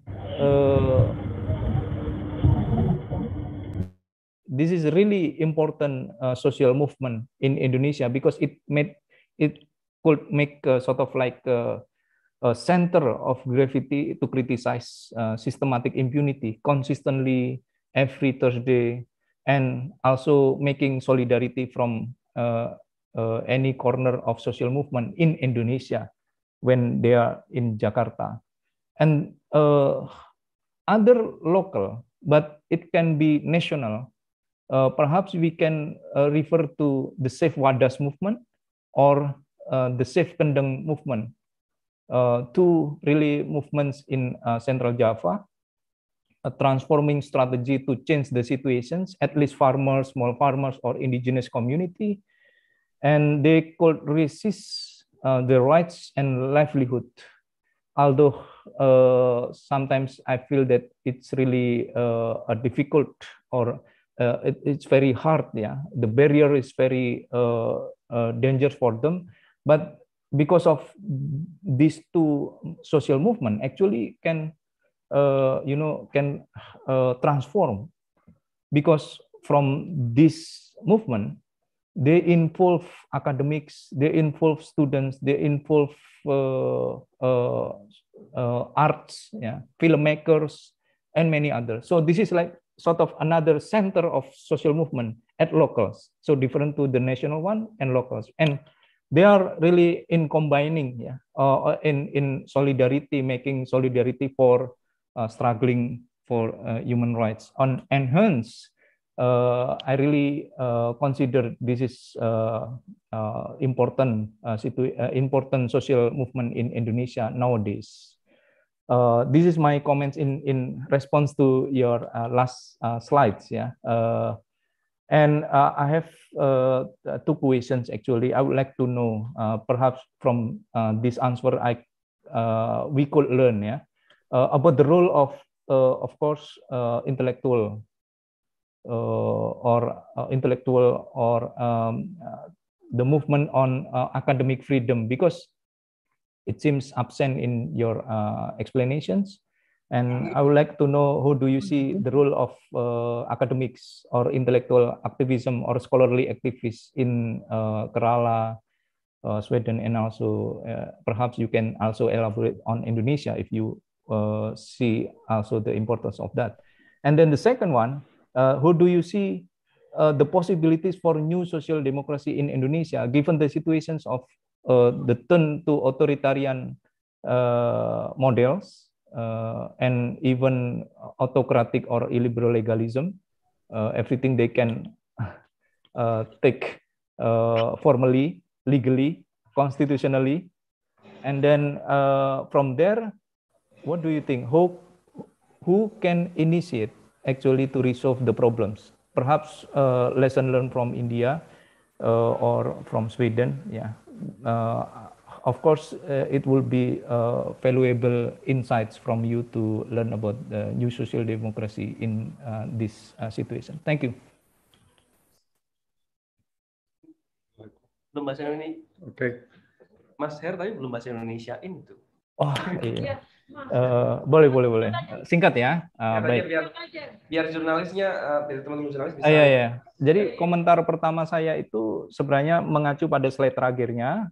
Pemilu itu sumber otoritarianisme modern karena dibuktikan dengan kartelisasi politik dan korupsi sistemik. Kemudian kita menyaksikan 2014-2019 itu kan cuma menghadapkan head to head ya, model politik royoan lah ya, yang memperlihatkan apa yang ditulis oleh Muhammad Nur Hasim soal koalisi kartel dan juga cartelized party system menurut Kurskido Ambardi. Dan ini menunjukkan bahwa otoritarianisme itu bisa berangkat dari pemilu dalam konteks Indonesia. Sementara saya ingat ya, Prof. Ole ini sudah bicara soal building block dan itu sangat menarik ya dalam perkembangan gerakan demokrasi. Yang kedua, komen saya yang kedua itu soal represi dalam era manipulasi, dan kita tahu bahwa cara represi hari ini itu tidak membungkam dengan membunuh seperti Marsina atau dibungkam, dibredel dan seterusnya, tapi serangan dengan cara manipulasi, kontranarasi dan menghambat hingga mendangkalkan informasi. Caranya ya mengerahkan buzzer, cyber troops, dan eksesif penggunaan kekuatan yang sebenarnya ada di pemerintahan itu sendiri, sehingga hasilnya misinformasi. Komen yang ketiga, saya ingin merefleksikan national dan local resistance ya dalam demokrasi, aksi Kamisan dan Safe Wadas, Safe Kendeng, yang itu menurut hemat saya memberi pembelajaran luar biasa buat gerakan sosial di Indonesia hari ini, baik di level nasional maupun lokal, karena bukan karena aksinya itu sendiri, tapi bangunan solidaritas yang mentransformasi gerakan yang begitu luas, baik sosial, politik, budaya, hukum, semuanya bergabung, pembuat film, akademisi, melibatkan kampus, dan seterusnya. Itu menurut saya luar biasa, dan itu modal dalam pergerakan. Dan pertanyaan saya dua, menurut Oleh, itu apa yang menarik dari pergerakan intelektual dalam kasus India, Kerala, dan juga di Swedia, terutama kaitannya dengan peran intelektual. Yang kedua, atau mungkin jangan-jangan nggak ada peran intelektual. Atau yang kedua, bagaimana melihat demokrasi sosial baru di Indonesia dengan konteks sekarang yang mengarah ke otoritarian ataupun autocratic legalism, siapa yang bisa menginisiasi pergerakan itu? Demikian. Thank you very much. I think in response to your exciting comments, I would like to focus on what you say about the role of intellectuals, of scholars, and so on. Of course, I try to write about this in the book as well. In historical perspective, you know, I try to recall the importance of intellectuals in the Indonesian democracy movement way back in time and onwards. And I also do this with regard to the Philippines and particularly perhaps Kerala, because, you know, Kerala has relied very, very much historically on not just peasant movements and trade unions, but in every village already in the 30s, the progressive movement included a library movement. In every village, there were a peasant organization, there was a trade union, and of course there was a party organizations, but there was also a library movement. And that meant that was the educational movement. Those were the role of the intellectuals. And it was not just limited to higher education, it was popular oriented. But these groups later on, you know, in the 80s and 90s, formed broad educational movements in favor of popular participation and decentralization. One can't call it NGOs. The civil society organization, People's Science Movement is the official name. Well, you know, they included membership-based groups, right? And there were roughly 300,000 cadres in Kerala. Kerala have these days 33 million people or something. So about 300,000 people with presence out in the village. Many of them were school teachers, right? But also intellectual. Now, what did they do? Well, they didn't just run schools and that sort of thing, which was also important, by the way, in the Indonesian nationalist movement. They also drew up proposals for comprehensive reforms for alternative development in Kerala and how they should be democratically finalized and governed.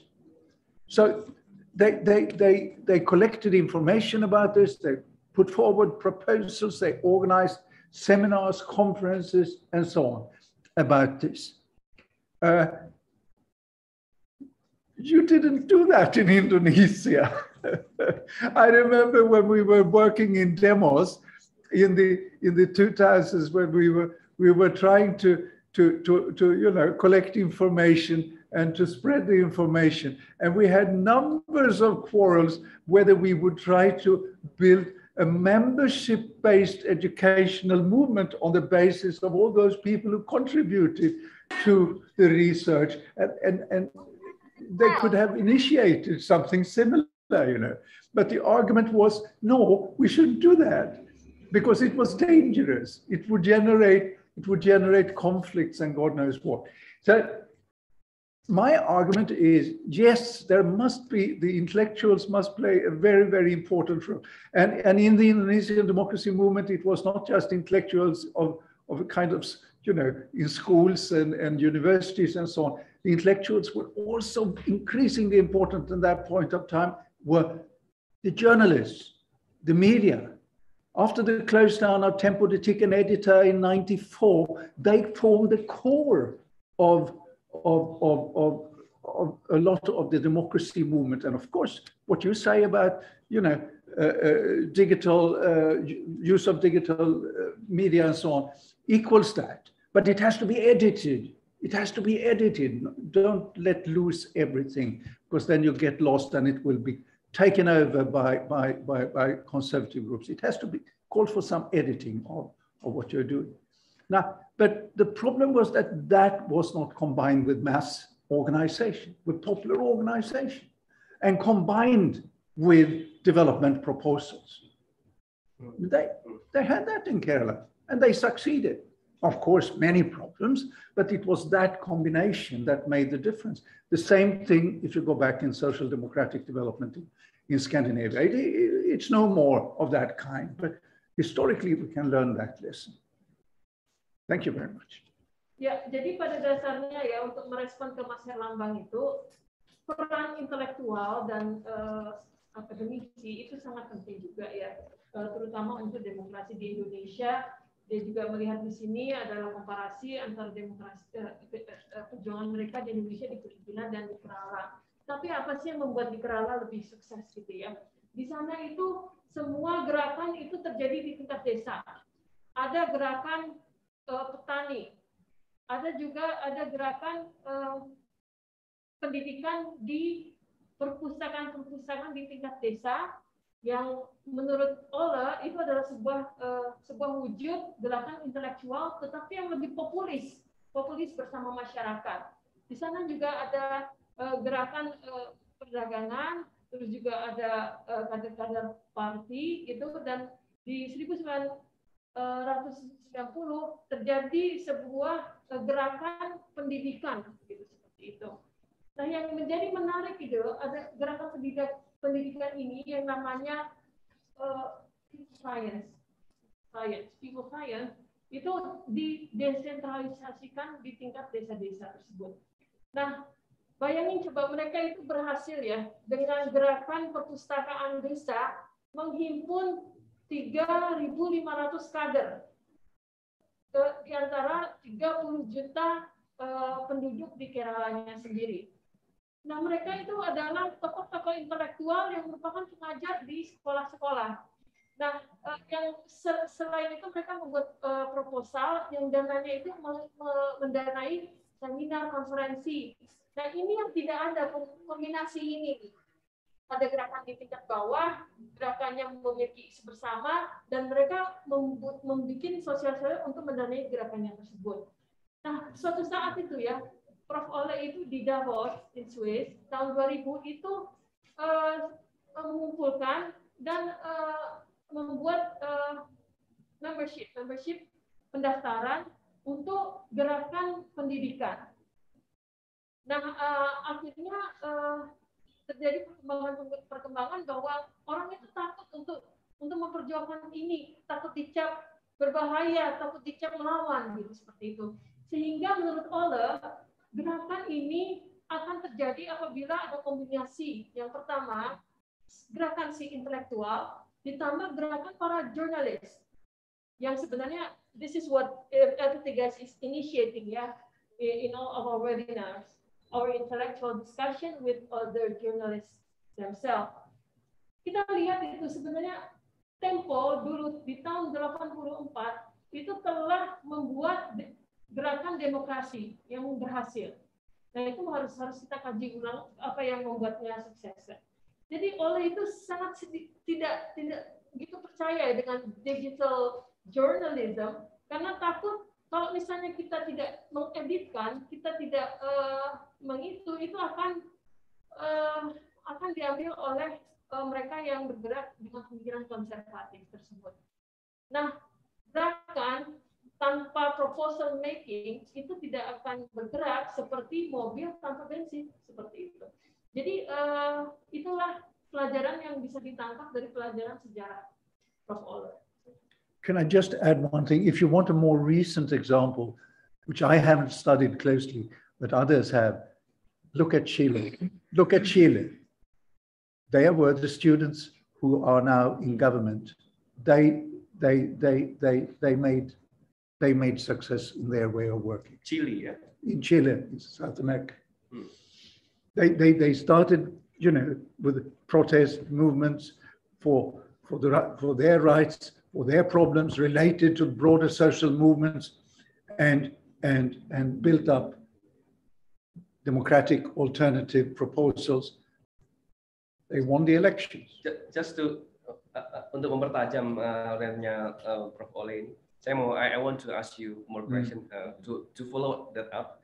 So the problem in Indonesia is, do you think we are lack of a comprehensive proposal for reform, or we are lack of popular support or civil society movement to support it, or we are lack of both? The historical experiences that I have analyzed suggest that the unity through the popular organizations and so on cannot be achieved from below. I'm sorry to say it. I haven't seen any case where they managed to come together on the basis of their own priorities. But I've seen examples of how they come together on the basis of comprehensive reform proposals like the public health reform. So this kind of proposals, is series of such proposals, and efforts to relate these proposals, anchor them, embed them in popular movements. Okay, could you make it more explicit? So if it's not from below, so it's from above. So who are the above then? Who are the actors from above? What I was trying to say, I think it's about embedded intellectuals. Okay. It's about people who can listen to what is happening, analyze what is happening, have dialogues with what people are experiencing, try to work with the trade unions, try to work with the farmers' organizations, and on the basis of those experiences, come forward with reform proposals which are corrected and further developed by these people with activist knowledge, and then combine it. And they also must have power in parliament. Is that what you don't? That's one way of doing it. But if they are now locked up and cannot do it from within, then you form think tanks.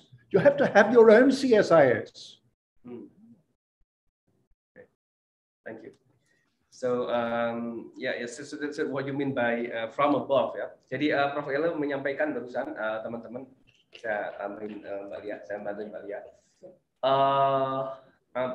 Dalam sejarah tidak ada proposal of reform, jadi agenda reformasi yang berhasil jika dia sepenuhnya dari bawah. Jadi harus ada kekuatan dari atas. Nah, saya bertanya lebih jauh, kekuatan dari atasnya itu siapa maksudnya? Gitu.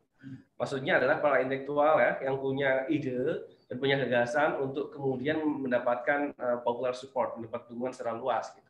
Dan apakah itu berarti mereka harus punya partai politik, kekuatan di parlemen? Oleh menyampaikan tidak harus, tapi harus ada think tank yang kuat seperti CSIS misalnya. But we already have CSIS in Indonesia, and Indonesia is still like this. No, but I think you should have your CSIS. Yeah. You have to have your own, which is embedded not among the business sector primarily, but among the popular organizations. Yeah. We have LPDIS ya. Yes. Okay. Mbak Lia ada pertanyaan banyak di sana. Because this is a fasting month and we have a short time before we break fast. There are three major questions incoming. I'll read them, you'll answer, and then we just close the discussion of today. The first is from Suroto. He's very skeptical. He says that there's a constitution law number 33 where drafting the law for the national economic system. But yet this law, since reform, is not further. So this law is close with our discussion of our idea. This law has issues on public health and pension, but how does it connect with the reform, economical reform? So, Prof. Elder, just now we are stuck with the 7,000 trillion of debt for development of this country. So he said he's very skeptical about promoting economical models for welfare state. And then he says currently the civil society is very weak. And it's because civil society always are driven by donors. So what we're facing is that the country is forcing extractive commodity for direct investment. Therefore, it's really hard to juggle between social democracy and extractive commodity, which is like two things totally different. So he's very skeptical about our fiscal condition. So the second is from Bangkit. Bangkit, he wants to know the progress in terms of welfare and human capital in Kerala in comparison to whole India. And do you agree that the notion of recent authoritarianism is due to failed industrialization and deindustrialization in development countries, prevented from formation of stronger middle class? Some scholar predicts that the fourth wave of democracy in post-COVID will do. Do you see a fourth wave after the third wave that in your book? And the second is from Gunther. He says civil society and pro-democracy groups tend to fail to consolidate, fail to moderate in democratic transition, and fail to promote principle of representation, to lose legitimacy with changes in communication that tends to be horizontal in media, increasing co-opted. So the efforts tends to be partial and fail to develop more effective communication with policymakers. The oppositional pattern is not so favorable, create more opportunities to push desired changes to policymakers. So with Gunter criticized that civil society is always head-to-head with the government. And this is not an effective communication strategy. So according to you and your experience in the story, what would be a way out? So there are the three questions. I'll let you answer and then we close the discussion. Thank you for these questions, which I am not, I think, able to give good, comprehensive answers to. They call for you know, one needs to sit down and analyze the different aspects that you are bringing up, which are no doubt very important. Let me only give a few reflections which are not comprehensive then when I hear your questions. The first critical question about, you know, the kind of economic development that is there and the lack of implementation of fine goals and all of that. It's mentioned many times that it should be public health and it should be this and that, but it's not implemented. I think one very vital thing that intellectuals could do to contribute to the popular movements that are putting forward demands for welfare reforms, like trade unions and farmers' organizations and other very important thing that intellectuals can do is to analyze what particular welfare reforms that may be productive, that are not costs, but investments. There is research about this in comparative perspective, right? So, you know, when we go out then and come forward with proposals that we can say, come on, guys, this is not an expense, this is an investment. And that will generate better economic development in the future. It's like this, and that. That calls for, now, how do we finance that? Is it something which the donor can help us to finance? Maybe not. But if we can then if we can build up studies of this kind in combination with people working in the universities with some basic pay from the universities, They need not get substantial pay from donors to finance all these kinds of things. We need to build up a kind of independent studies of that kind. The human capital concept in Kerala, well, yes, of this kind, of this particular kind, not 100%, but much of the emphasis on education and public health in Kerala has been productive. They may, in the sense that it has contributed to economic development.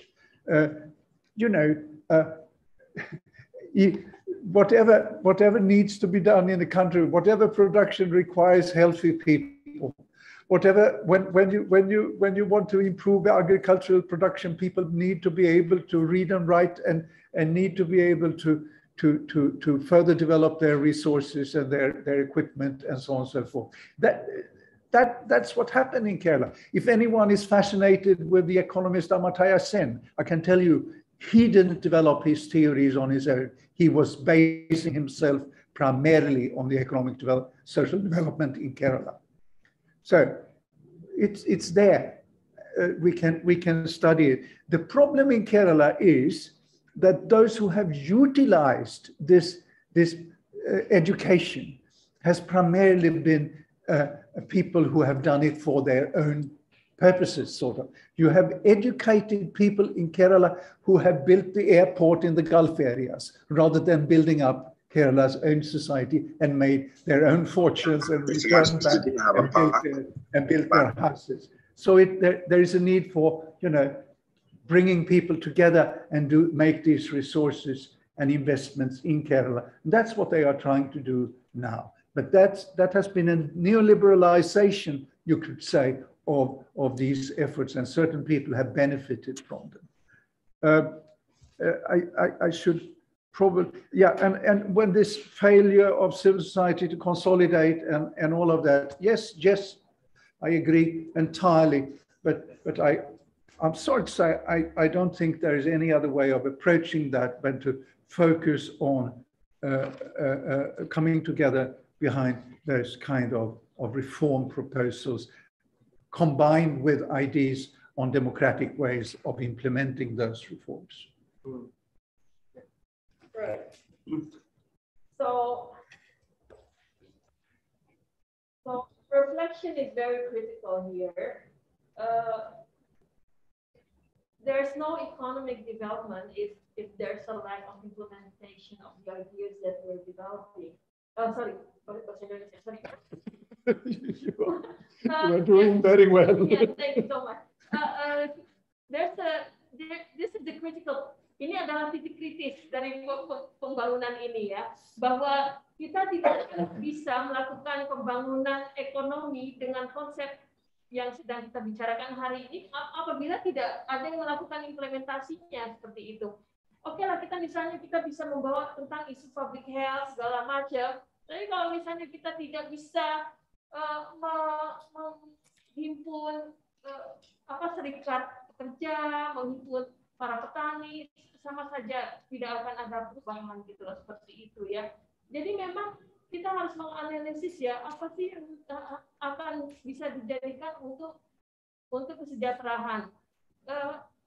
Ada ide-ide bahwa kita harus bisa meyakinkan orang bahwa perubahan yang kita tawarkan itu adalah investment dan bukan pengeluaran gitu, seperti itu. Apabila mereka ikut dalam gerakan kita.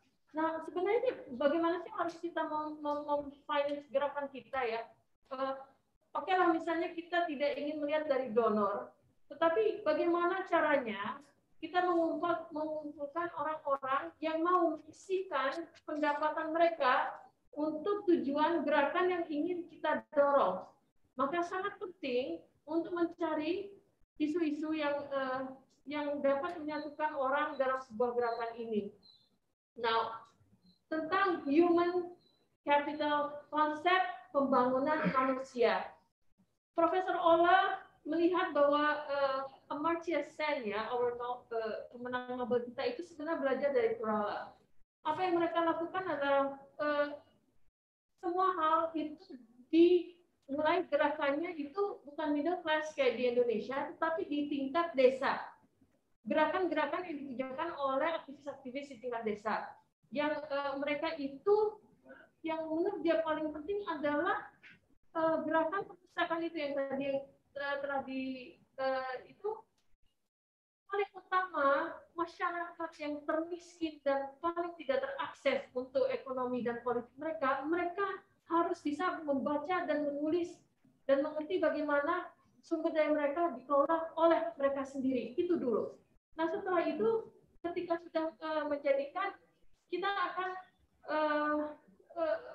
bagaimana itu masalah utama dari kerala itu adalah brain training ya. Banyak dari mereka berpendidikan menjadi pintar, tapi akhirnya mereka bekerja di Timur Tengah. Di sana di Timur Tengah, selain airport, pembangunan yang lain itu orang-orang kerala. Kenapa harus membangun di Timur Tengah dan tidak di keralanya itu sendiri? Sehingga menurut Profesor Ola ya, gagalnya masyarakat sipil untuk bersatu, setidaknya di Indonesia ini, adalah itu apa sih proposal yang kita dorong bersama untuk perubahan. Itu tidak ada isu bersama yang akan menyatukan semua gerakan ini. Jadi coba fokus untuk menyelesaikan konsep itu, sebelum itu akhirnya kita bersama. Baik, that's all for today, our discussion. Thank you so much for being here. Yeah, before we close, I will give to the proposer. Just one minute question. Go ahead. What do you think the Chinese system, that is capitalist system, socialist system, or what? Sorry, I didn't get you. Can you take? In China. In China. Yeah, what do you think the Chinese now? The China now? What do you think China system now? China's political economy, yeah, it is socialist system or China is capitalist system? What do you think? What system is that? State capitalism. So they are not socialism anymore. No. So moving to socialism and then becoming success. So move China from communism, socialism, moving to capitalism, state capitalism, then they believe they are a success. So they are leaving the socialist system. Look, I mean, they failed to link up very scattered, people's communes, production in people's communes and so on. They failed to organize that in an integrated way. They failed with the linkages. They didn't have any democratic way of governing the people's communes in linkages. So what did they do? They resorted to guided markets, state-guided markets. That's Deng Xiaoping. That's how they opened up for this. And now you have these markets regulated by the states, by the state. You even have a supposedly communist party where oligarchs are members. That is nothing but a kind of statist capitalism. They failed to build and integrate it in a democratic way. Yeah, but they feel that That's their way, yes. And become the largest economy in the world now, and they compete with that part, which is different from the previous socialist communist system. So they move to. Yes. If you want that, I mean, social democracy is needs-oriented development based on social equality by democratic means. They did nothing of that. Why don't you think like Germany? Mm-hmm. In Germany, before free market system, and then because of their values, social responsibility, communalism, socialism, and this combination between the market capitalism and social responsibility. So they move to that, and then become a social market system. Yeah. From capitalism, move to social market. But the China moved from socialist country to state capitalism. So this is the way they. Yeah. You could say similar things of you could say similar things of Singapore if you like, but then you have to admit the fact that their capital is rents coming from Indonesia, coming from other countries. Singapore looks fine, but it's the most rentier country you can come to think of. And China is based on what Kemal Glo and the others said. You know, they have exploited people to build up this in a very rapid way, in a very, very undemocratic. Very, very undemocratic. Yes, they have made economic progress, but it has entirely been based on what is necessary. It has been entirely based on undemocratic means, and it has been based on the demands on the global world market, not by needs-based development. We call that Singapore is negara negara gawat darurat system, emergency system, everything is controlled by the state. Okay, good. Mumpung masih belum buka ya, Mbak. Yes, Satu saja pertanyaan terakhir. Dari tadi kan Prof. Ole menyebut tentang tidak adanya gerakan sosial atau gerakan masyarakat sipil yang kuat untuk mendukung program yang reformis. Gitu. Tapi pertanyaannya kemudian adalah mengapa tidak ada gerakan sosial yang kuat? So I will translate it. So you mentioned repeatedly about the lack of social movement, right? To support in Indonesia, to support proposal for reform. Yeah, but the question will be why we are lack of it then? Sorry, the question is. The question is actually why we are lack of the social movement. In your writing here, you suggest, you know, that this is actually my initial comment that you haven't addressed about the link about the new left 1965, something like that. Could you elaborate further about it? Because some theories, yes, some observers suggest that a trauma in the past become the obstacle for the genuine social movement. You're challenging me to be provocative, but no worries, provocation. and a little bit presumptuous as well. Now, anyway, what I'm saying is that the root of the crisis of the present progressive movement in Indonesia is based on the mistake in the late 50s of supporting left populist guided democracy. Then you gave up on democratization. Then you gave up on that route. And then there wasn't any alternative to really fight those people capturing the state and working through the state. And then people were massacred, and the mass movements disappear, and there wasn't any kind of alternative in that respect. Then come these remarkable, brave activists like Arif Budiman and others come back to Indonesia, but they couldn't, of course, build popular movements on their own, and were focusing on civil society activities which didn't have a mass base. Okay. Yeah. So. And yeah, we can continue, but I think we need to acknowledge that history to understand the problems and opportunities today. Okay. Ya, saya akan terjemahkan untuk teman-teman. Jadi jawaban atas pertanyaan saya tadi, mengapa tidak ada gerakan sosial yang kuat di Indonesia dan bagaimana hubungannya itu dengan trauma 65? Menurut Ole, dulu kita punya gerakan sosial yang kuat sebenarnya dalam sejarah kita ya. Nah, sayangnya gerakan sosial yang kuat itu kemudian digunakan untuk mendukung guided demokrasi, mendukung otoritarisme ya. Lalu kemudian dia berujung pada pembunuhan massal tahun 65 itu.